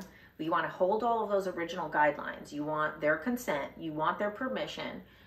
You want them to feel comfortable and enthusiastic about it or curious about it. You don't want someone to feel like, oh, sure, if you want to, you know, that's not someone that you want to access their records because you want to be respectful and have integrity.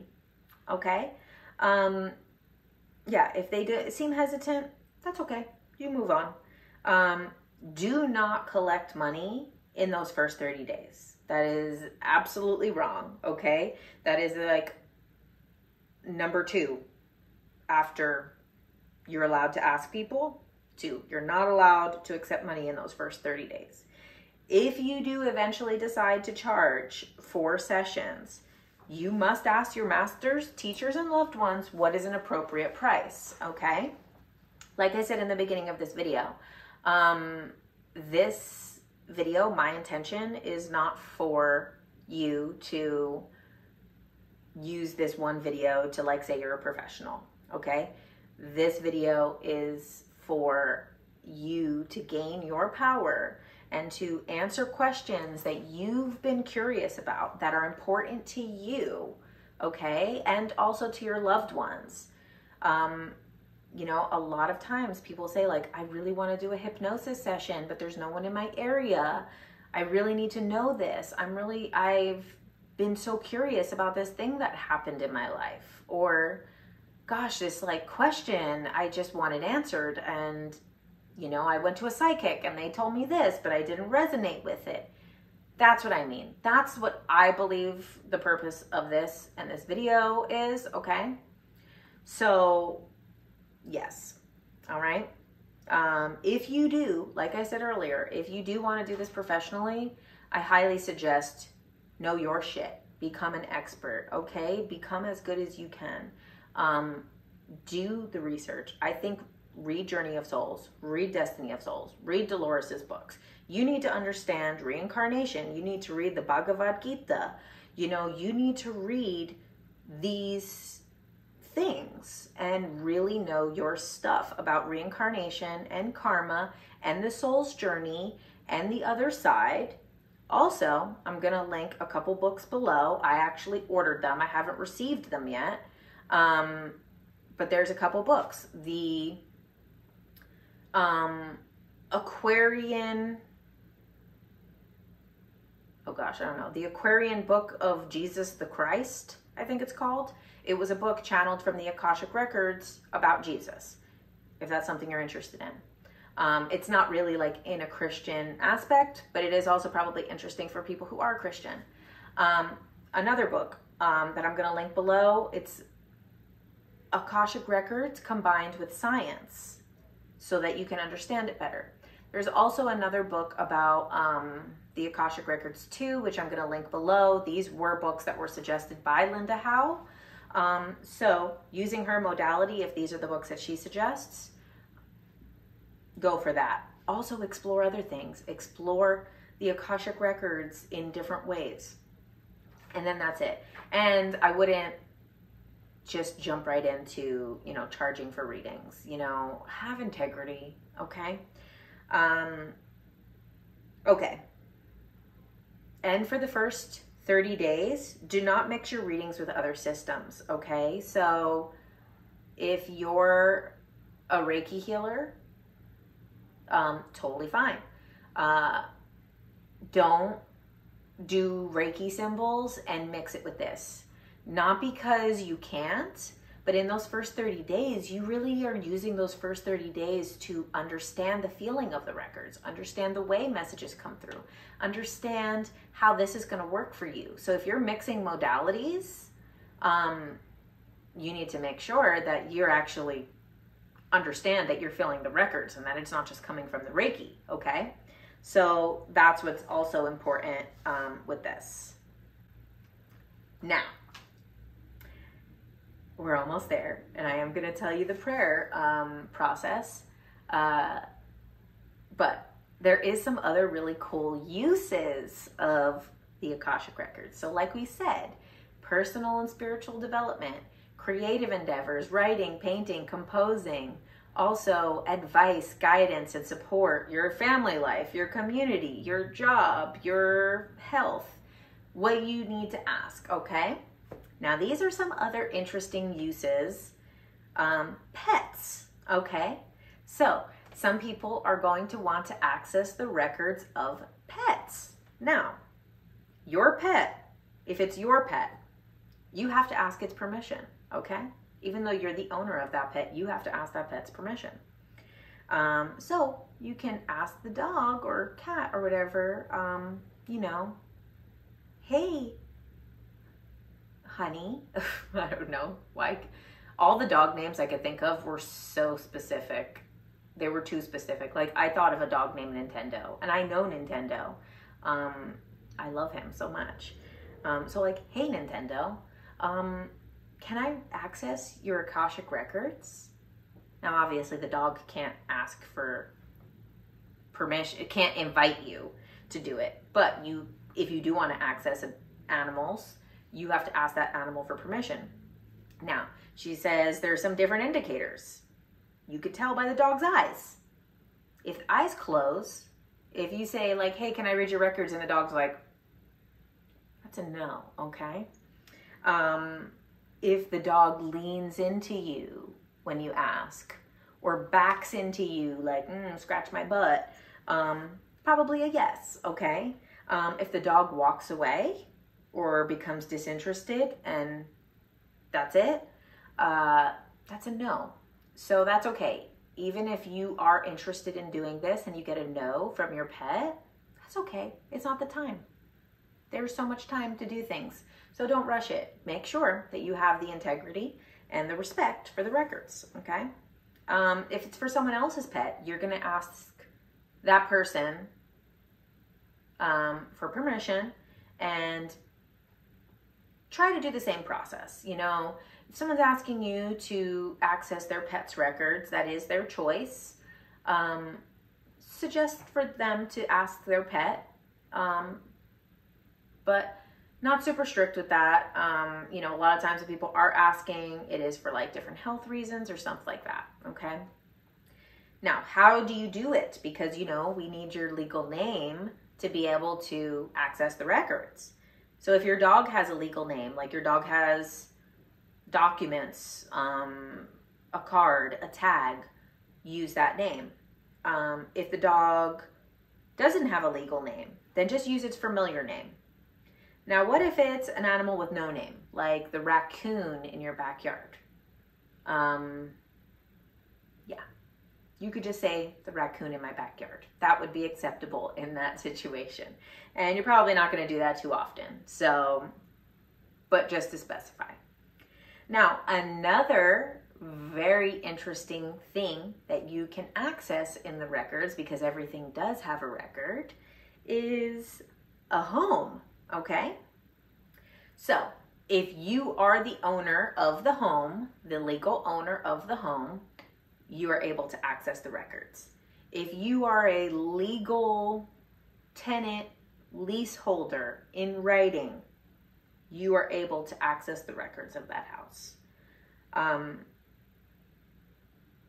If you are looking to buy a house, okay, this is important.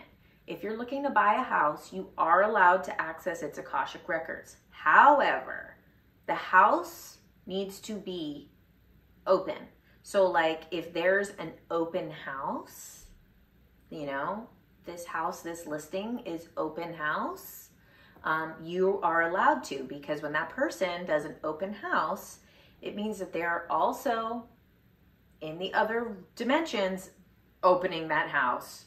So that's safe. If the house is on the market and it's an open house, you can do that.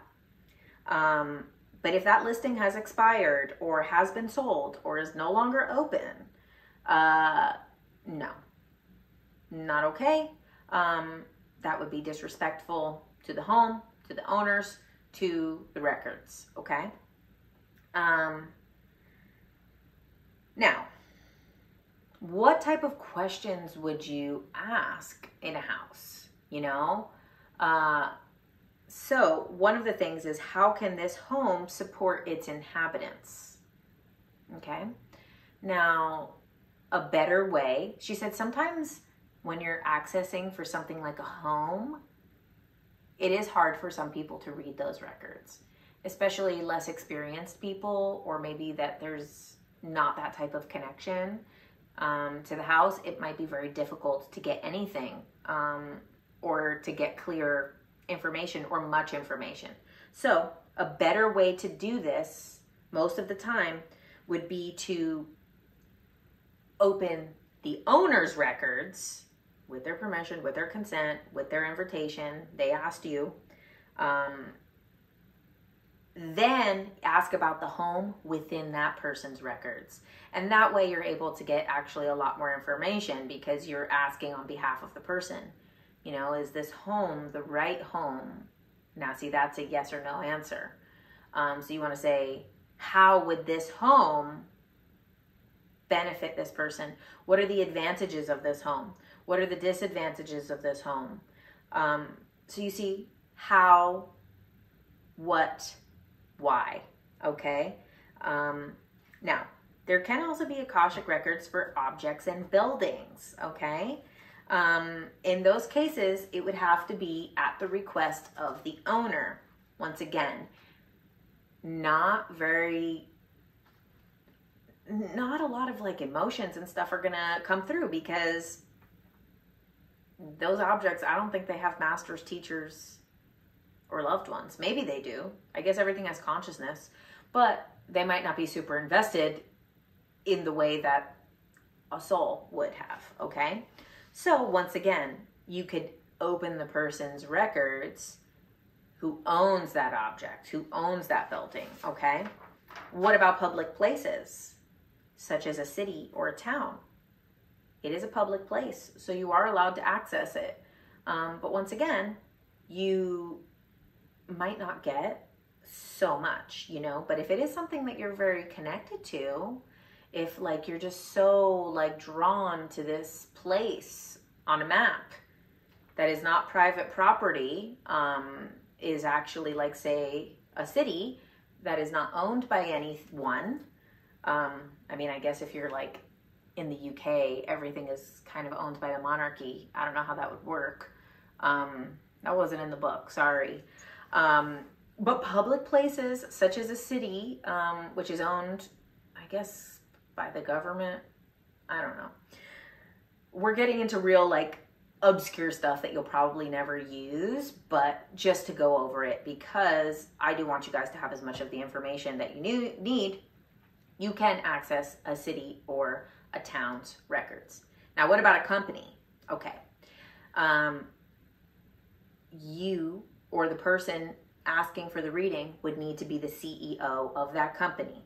Now, when you are doing the opening prayer, the word that you would give is the legal name, okay? So it would be the legal name of the company. How does the IRS know this company? That's what you ask for when you do the opening prayer. Now, if you work at a company, you can't just access the records just because you're an employee, okay?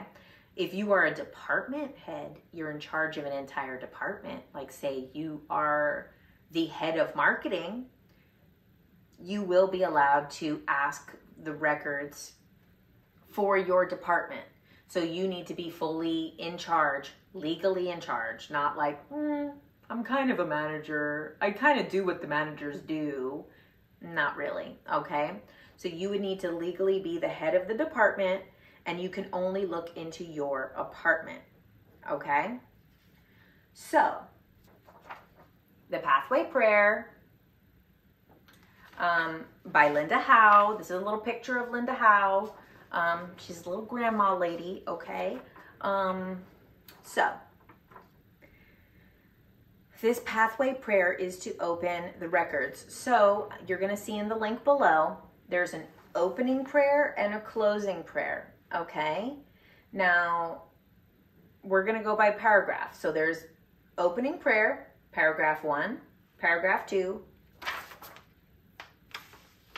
paragraph 3, and then the records are now open, okay? So let's focus on this here. Now, there is a couple of little technicalities when you're reading for another person. The way that I read for other people, I have them send me the written questions. I do my process, which I would read this in the way that is instructed, which we're going to go over. And what I actually do is I put my phone, I go to the notes section, and then I lay down to do this. I get myself in a meditative state. I do the prayer, and then I put my phone on my chest. Mind over matter on the EMF, y'all. Don't give so much fear to what is inside that phone or the energies or whatever, the frequencies. Know that your mind can always overpower whatever. So I put my phone on my chest, and then I do speech to text. And what I do with my eyes closed, I actually just say the words. So I do the prayer out loud, then I say the question out loud, and then I say the answer out loud, and I do speech to text. Now, you also could do a recording if you just want to do a voice recording. Now, what we said here on page 1 is that the words we assign to the information that's coming through, it facilitates the movement of energy. So that's why I like to do it in the spoken form. However, I would not feel comfortable doing that with the person in the room. If you feel comfortable doing it with the person in the room, then that's the way that you can do it. There is a lot of people who, like me, would give someone a written document and let them read it on their own time. It's not for me to go over with them. That's totally theirs. They can read it at their own pace. They can handle the information. I don't need their feedback on it. I don't need their confirmation. I don't need their validation of whether it resonates or not, because you really just accept it. If you find yourself still after the reading, still getting messages or feeling very invested, you're going to want to repeat the closing prayer, because you maybe are still kind of a little bit up there, okay? So you want to make sure to kind of, not saying like cut that cord or that connection, but also, you know, for your own energy and your own health, you do want to have a little bit of separation. Of course, these are people that you love and care about, and you are invested in their development and their advice that they need and the guidance that they need, but you don't want to get like a martyr or like a savior complex over it, okay? So, this opening prayer.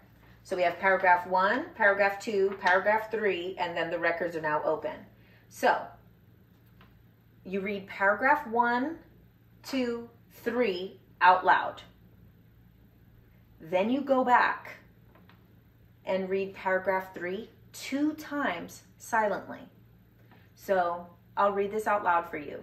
And one thing to keep in mind, which we did touch on a little bit, is that because this information was channeled, or given, not channeled, was given to Linda Howe in the United States. She said she was in the Midwest of the United States when this happened. Because that frequency was there and the origin of this, the information that came through has Christian wording, okay? So don't get thrown off by the Christian wording. This is the wording that was given to access the records. If you're not Christian, it doesn't mean that you can't use these words.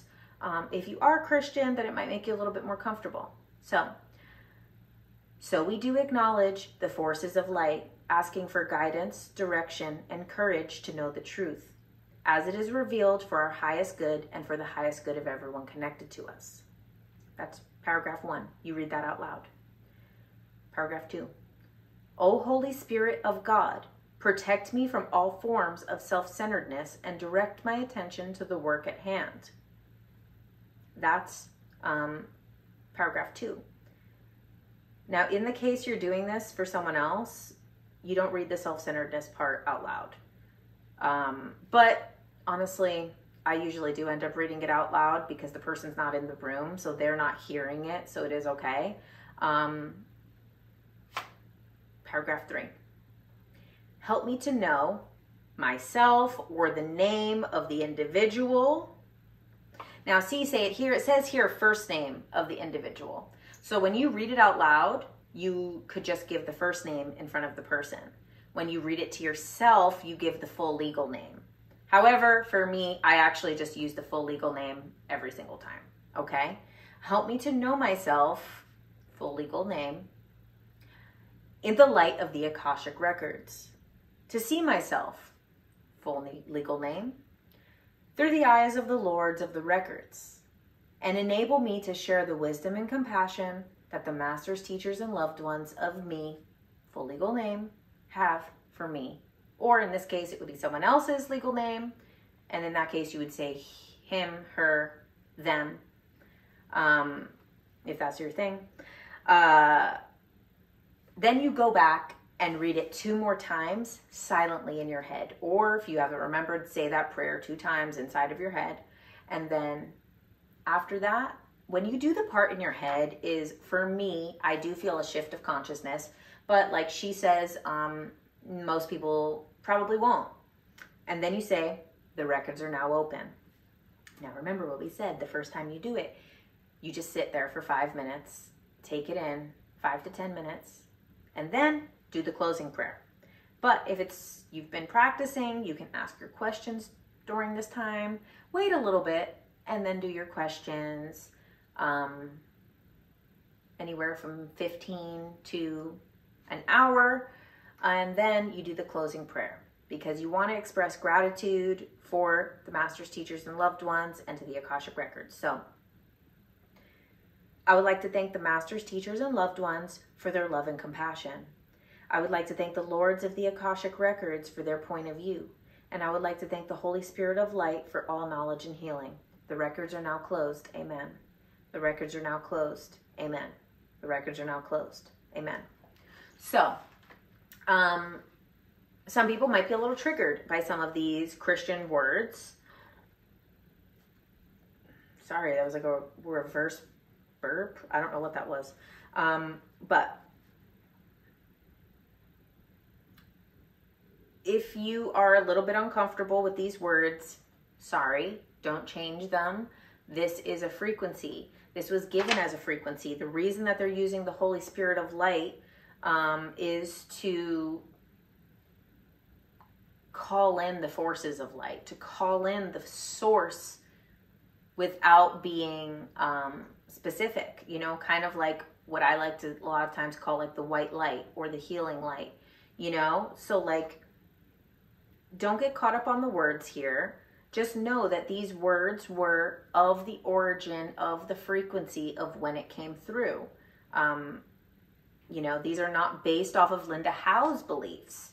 These are based off the frequency of the place of origin, okay? The same reason why the thing with the 18 years old, okay? That's because it's to honor the origin of this place. The same way that, you know, things that were originally given to Hindu culture are using the words in Hindu culture. You know, the, you know, Native American traditions. This is using words of the place of origin. You know, like I do know this is the Midwest, so the place of origin isn't, you know, strictly Christian, but in the place that she got it, that was the frequency that it was given. That's what that is, okay? I'm gonna link that below so you can download the PDF. I'm also going to remind you, paragraph 1, 2, 3 out loud, paragraph 3 silently, paragraph 3 silently. The records are now open out loud, okay? Closing prayer, fully out loud, the whole thing out loud, okay? The way she says it is a little confusing in the book. That is the simplified version of it all. That is the simplified version of the whole darn book, okay? So, now, this is a very important question, and this is where I'm going to give you guys a little bit of personal experiences with the records. What is the difference between the Akashic Records and intuition? So in the book, she asks that question, and she gives a really great example that I'll paraphrase for you. And then I'll give you a couple examples of my own that are pretty interesting and funny. And like I said, that like how I know the information isn't just coming from me, because these are examples of times I really didn't want to hear this information. And my own human self would never have came up with that freaking information. So, what is the difference between the Akashic Records and intuition? So in one of her classes, Linda Howe had a student who was working with the records and practicing, and basically her husband started to get interested in archery, and she's like, oh, that's fun. And then her husband's like, okay, well now I want to like shoot a deer.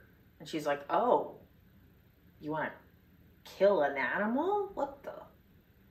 I'm not comfortable with that. She's like, you know, this is a hobby, not murder, okay? So her intuition. So this is a good example too. If you want to practice the difference between your intuition and the Akashic Records, ask the same question to both. So Linda Howe says that most people are going to get slightly different information, not contradicting or conflicting information. Some people will get exactly the same thing, but she says that's actually pretty rare.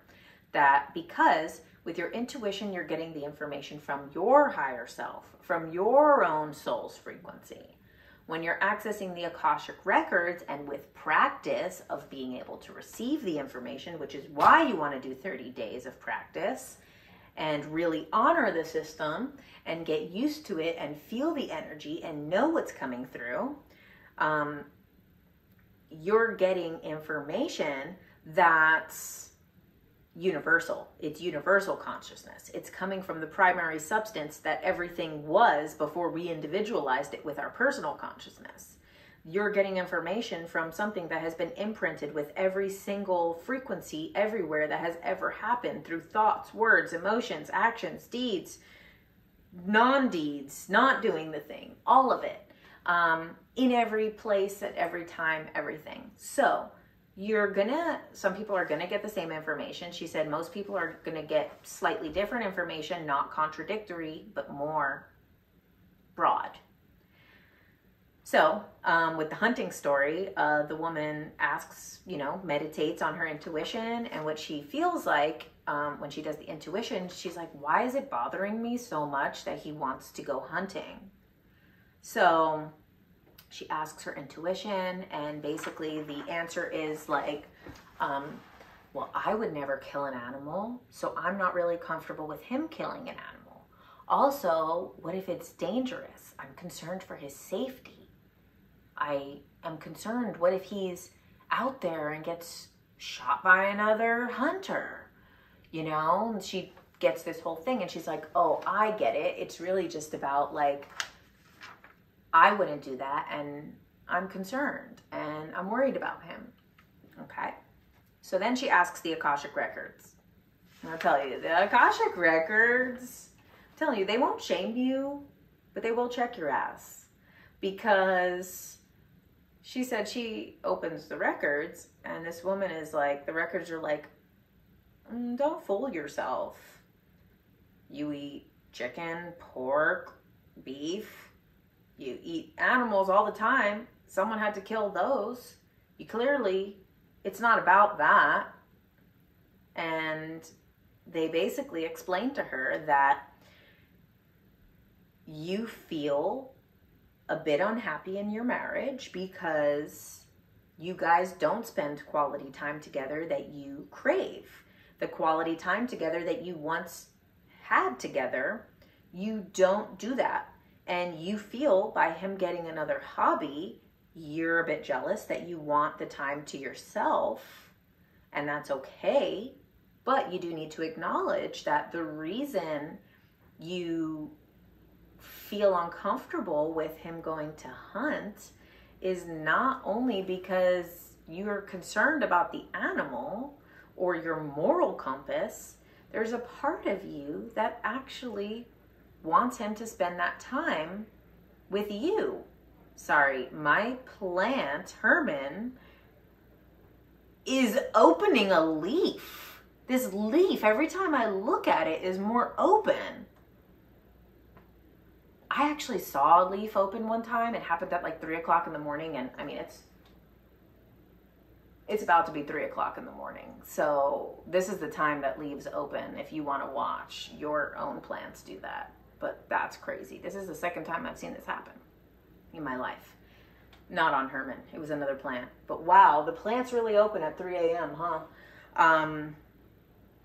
So, okay. That was the information that she got. Now, I want to just tell you a little bit about the experience that I had because, okay, so I had, without giving too much details, many years ago, about 20 years ago, I had a relationship that didn't work with someone when I was very young. We had a falling out. The person insulted me. I insulted them back. Maybe I was better at insulting. Maybe it's harder to insult me because I was insulted by my own father a lot. So I was maybe not hurt as much by it. I don't know why we both insulted each other. You know, I was a teenager. Why this person, up until just last year, continued. Like someone that I have not talked to, interacted with, or anything. This person has sent me hateful messages, writes negative reviews on things that I do publicly, literally has, for nearly 20 years, will resurface to do things, nasty stuff. I also don't really give a shit, you know, like, dude, get it. This is your problem. Like, what? You're not hurting my feelings by doing this. You're annoying me, but I'm not bothered. I think it's weird. Also, this person also did some type of like ritual to curse me. It's the extent, you know? I mean, like I said, I live this weird, hilariously fucked up situations all the time. So this is like, I can't even, if I was to ever go through the stories of like the weird interactions that people have with me that they go way too far, you'll have to wait for the memoir. But, so whatever. It had been about 18 years since our falling out. And last year, this person, who most of the time, like, I don't see these messages as much as they come through because we're not like friends or anything. So it'll be like a message request. So I'll see them very much later than what they were sent. This person contacts me again. And it's kind of like going on again. And I was like, already had just gone through a breakup at that time, which the other story I'm going to tell you is about that breakup. I had just gone through a breakup and I was like, what the fuck? Move on with your life. It's been nearly 2 decades. I'm literally in my 30s. Are you serious? Because what? I insulted you? You insulted me worse. You did rituals to curse me. You've continued to insult me for nearly 20 years. When is enough? Okay? So I was angry and frustrated. So I blocked him. And then I got right into the records. And this is what I mean, is like, you do want to get heart-centered and grounded before, but sometimes I wouldn't suggest in your first 30 days. I think really in your first 30 days, go really hard to make sure that you are doing this in a way where you can feel the frequency and get comfortable with the frequency. But this, you know, like I said, I had been doing it about a year, maybe a little over a year. So it was like probably around a year at that point that this thing happened, incident. So I was like, I blocked him and was like, damn, what is this about? Why? So I go to the records, do the prayer, you know, I do my meditation and my prayer, but I'm still like, my heart is like, oh, get over it. Move on. Leave me alone. And I'm like, I ask the records, I'm like, why? Why won't this person just move on? I cut the cord. I've cut the cord before. I'll go into the astral with a frickin' chainsaw and cut the cord between us 1,000 times. How do I stop this? I'm tired of it. Especially I'd already just gone through a breakup, so I was so tired of it. Ugh. Guys in general, you know, I was so angry. And I was like, why? Why doesn't this person stop? And the records are said, well, the reason he won't go away is because you owe him an apology. I was like, what? Like, I jumped out of the records. I was like, excuse me? I owe him an apology? The last time that I said anything to him was so long ago. Why the fuck do I owe him an apology? Nope, I don't want to do it. I don't like it. No. So then the records explained to me, regardless, I hurt this person's feelings. And it doesn't matter what this person has said and done and relentlessly done to try to hurt my feelings. I hurt theirs. And that's my responsibility. So I need to apologize. And, you know, the records have never strayed me in the wrong direction. So I was like, okay, well, I guess I'll unblock them and send a message and apologize and say, you know what, it's been a very long time. Clearly, if you're still trying to do this and say these things to me and about me, clearly I've hurt you. And I apologize for hurting you. And they milked it a little bit. They milked it. And I was like, I'm gonna stick to my apology here. They milked it a little bit more, and I'm like, okay. Well, I'm sorry for that. I'm sorry. And then, you know what? It eased over. And, you know, it was only a very short matter of time before this person became disrespectful again. And then I cut the ties like that. But I cut the tie knowing that I did apologize for what I did. And which really was like a response to this person insulting me. And saying all of this horrible stuff about me. But I don't really care.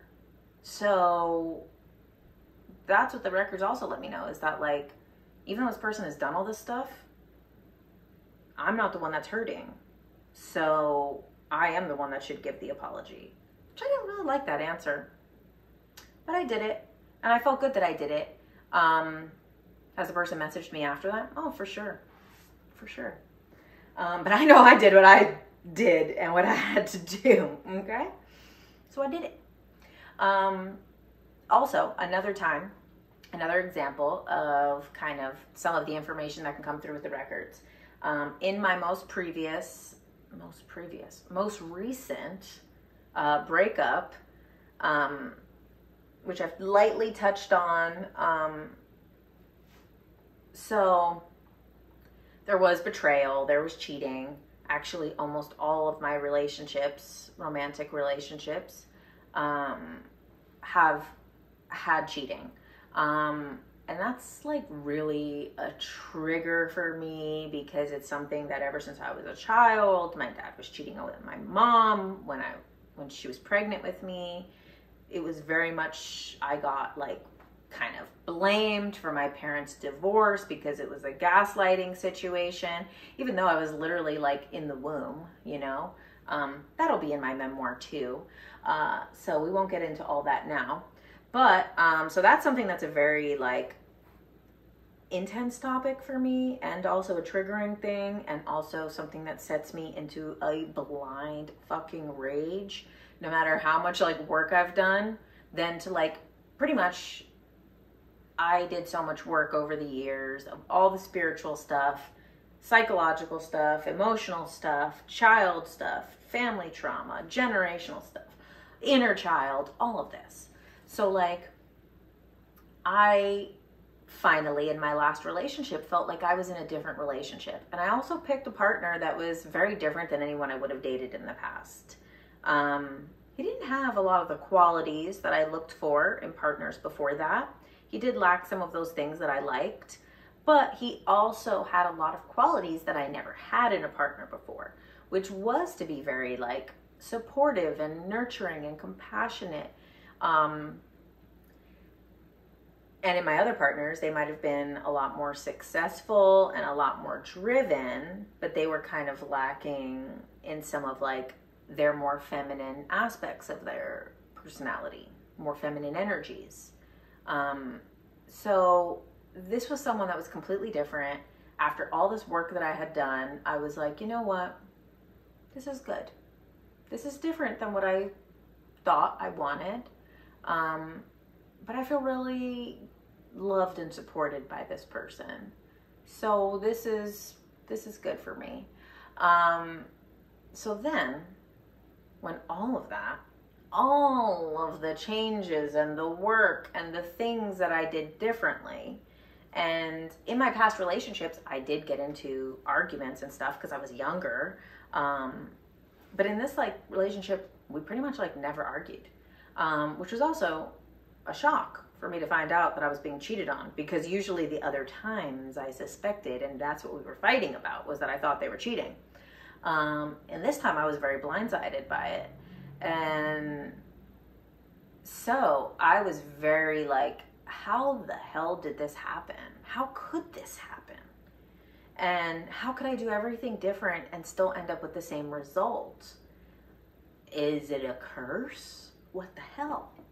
So I asked the records, like, sometimes, you know, you ask questions. Sometimes I do kind of also give statements before a question, and I let them know, like, I'm really confused because I did everything different. How did I end up with the same result? I feel very like discouraged and defeated, actually, because I really felt if I did everything different, I would get a different result. And the fact that I'm getting the same result is really messing me up here. So, especially too, I mean, we were dating for like 4 years, so it wasn't like, you know, willy-nilly, you know. But the message that they gave me was helpful and had a great perspective. So they said, actually, even though I did everything different, there was something that I didn't change that I've probably overlooked because it looked different to me this time. So they said in past relationships, I stayed a bit longer than I would have because of the wrong reasons, basically. Like in some relationships, maybe the people were kind of promising me something, or like promising this certain future or this certain thing or a success, or kind of thinking that like, oh, okay, this person, I'm not comfortable in this relationship anymore because I feel like I'm being cheated on, but I'm gonna stay because whatever reasons of like insecurity of like, am I gonna get someone like this again? Am I, you know, is this the best options? You know? So I stayed with people because like for the wrong reasons. And in this past relationship, they told me, which I didn't see this perspective until they said it. I would have probably never been able to see this perspective without the Akashic Records, because in my mind, I had done everything different. How could it be the same? And they said, actually, there was one really important thing that you didn't do different, which is the reason why you're in this situation, which is you stayed more than your heart wanted you to stay. Like, your heart was kind of over this, but you stayed because of how this person made you feel. You didn't stay because you were so in love. You stayed because you liked that this person loved you, that they supported you, that they comforted you, that they were a companion. So even though you weren't staying maybe for like material reasons or those reasons, you still did the same thing, but just on the other end of the scale. You stayed for basically emotional support and comfort and not love. And they said at the end of the day, this is gonna happen every fucking time, because unless you do it for love. And they're like, we're telling you right now, do not be with anyone unless you absolutely love them. If you're being with them because they look good on paper, or if they check off the boxes, or they have certain qualities that you think you want, or things that you have in your mind thought up, yeah, those are not the reasons. And I'm not saying that's the reasons for everybody. Other people do have their other reasons. For me, living my life in my purpose, in my truth, in the way that I need to, now I see. At that time, I didn't even know that I was going to be in this position to be making videos like this and sharing information. Now I realize why I do need to be completely in my truth. I'm not in survival. I need to be in my purpose. And for me to be in my purpose means like, I can't settle. I can't be with someone because they make me feel good. They boost my ego. You know, I mean, that's the reality of it. So I was like, I got up from that reading like, ouch, damn. Guess there's still more work to do. Okay. Also, sometimes the records kind of like drop little like bombs on me. Like one time, and you guys have seen my video about my UFO experience. My whole life I've kind of wondered what that was about. Even under hypnosis, I didn't get clear answers. One day, they just straight up told me it was grays. It was grays on the UFO that day, and that there's a hybrid program, and they using me in that hybrid program. I was like, I was laying down, because most of the time I do the readings. I mean, 100% of the time I do them laying down, because like I said, I get my body to be driftwood, so you got to be laying. And I like popped up with my heart racing. I was like, excuse me, grays hybrid program? I didn't even fucking ask that question. Why would you give me that information? Oh, see, I think we lost our mic. Well, that's okay. That's what I told you guys. The sound was probably gonna cut out at some point, because I dropped the other one in the toilet by accident. Well, I have one more thing for you guys, a message from the Akashic Records for you. So here we go. Okay, so before I go, I just want to share this message that the Akashic Records gave me earlier today for you guys, okay? Anyone watching this video who wants to access the records, okay? Hello to all that are interested in embarking on this journey into your own Akashic Records. Your masters, teachers, and guides welcome you to be embraced by the exquisite, infinite nature of your own soul.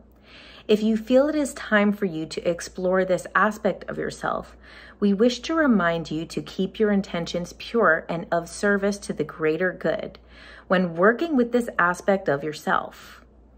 It has become far too common for ego to cast its shadow over the pure intentions that lead people here to the records.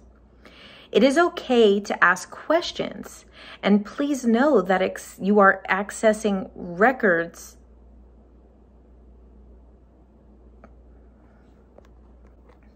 It is okay to ask questions, and please know accessing the records is for all. You are special, but no one is more special than another. We ask you to please use your time in the records to remember why you are here on earth at this time. And do not fall into using it for personal gain. We do not wish to imply that you cannot benefit or help others by using the records, but please remember, if you are drawn to this video, it is because your soul is yearning to tell you something about itself. And Jennifer, and they call me by my full name, and Jennifer has been asked to make this video because many of you are receiving so much outside information, but do not trust the information that is within you. Many of you are more willing to listen to outside sources before listening to your own intuition. And this is why we ask you to develop this skill if you feel called to do it, to truly step into your own purpose and to allow the higher aspects of yourself that exist on earth at this time. It is so crucial for you, for the planet, for your health, and for the health of others to truly embody the exquisiteness of your soul. We would like to remind you, do not fall into what others tell you, because there are many who have lost touch with Source and are speaking out of their ego under the guise that they are somehow gifted and you must pay them in order to know about yourself. And that is the reason we have asked Jennifer to share this information, because you all have the answers available to you, and it is a tool to give you that power back. You can also ask the records for healing or advice or how to improve your life. But do not become dependent on us. We are only a tool to help you remember who you are. With much love, and if you feel called to meet us, we promise to honor you and ask that you honor yourself by using this tool with only the purest intentions. Thank you. And like I said, they joke with me all the time, because then after that, I'm like, any advice for me? And they said, oh, there's always advice for you, dear one. And then they bring up my boob because I was having a pain in my boob. I'm telling you, they joke with me. But you see how they talk to you? They talk to you like so beautifully, but then they tell me like, what, did you want to ask about your boob? And I said, yeah. And they said, that's, you know, your hormones, you're ovulating.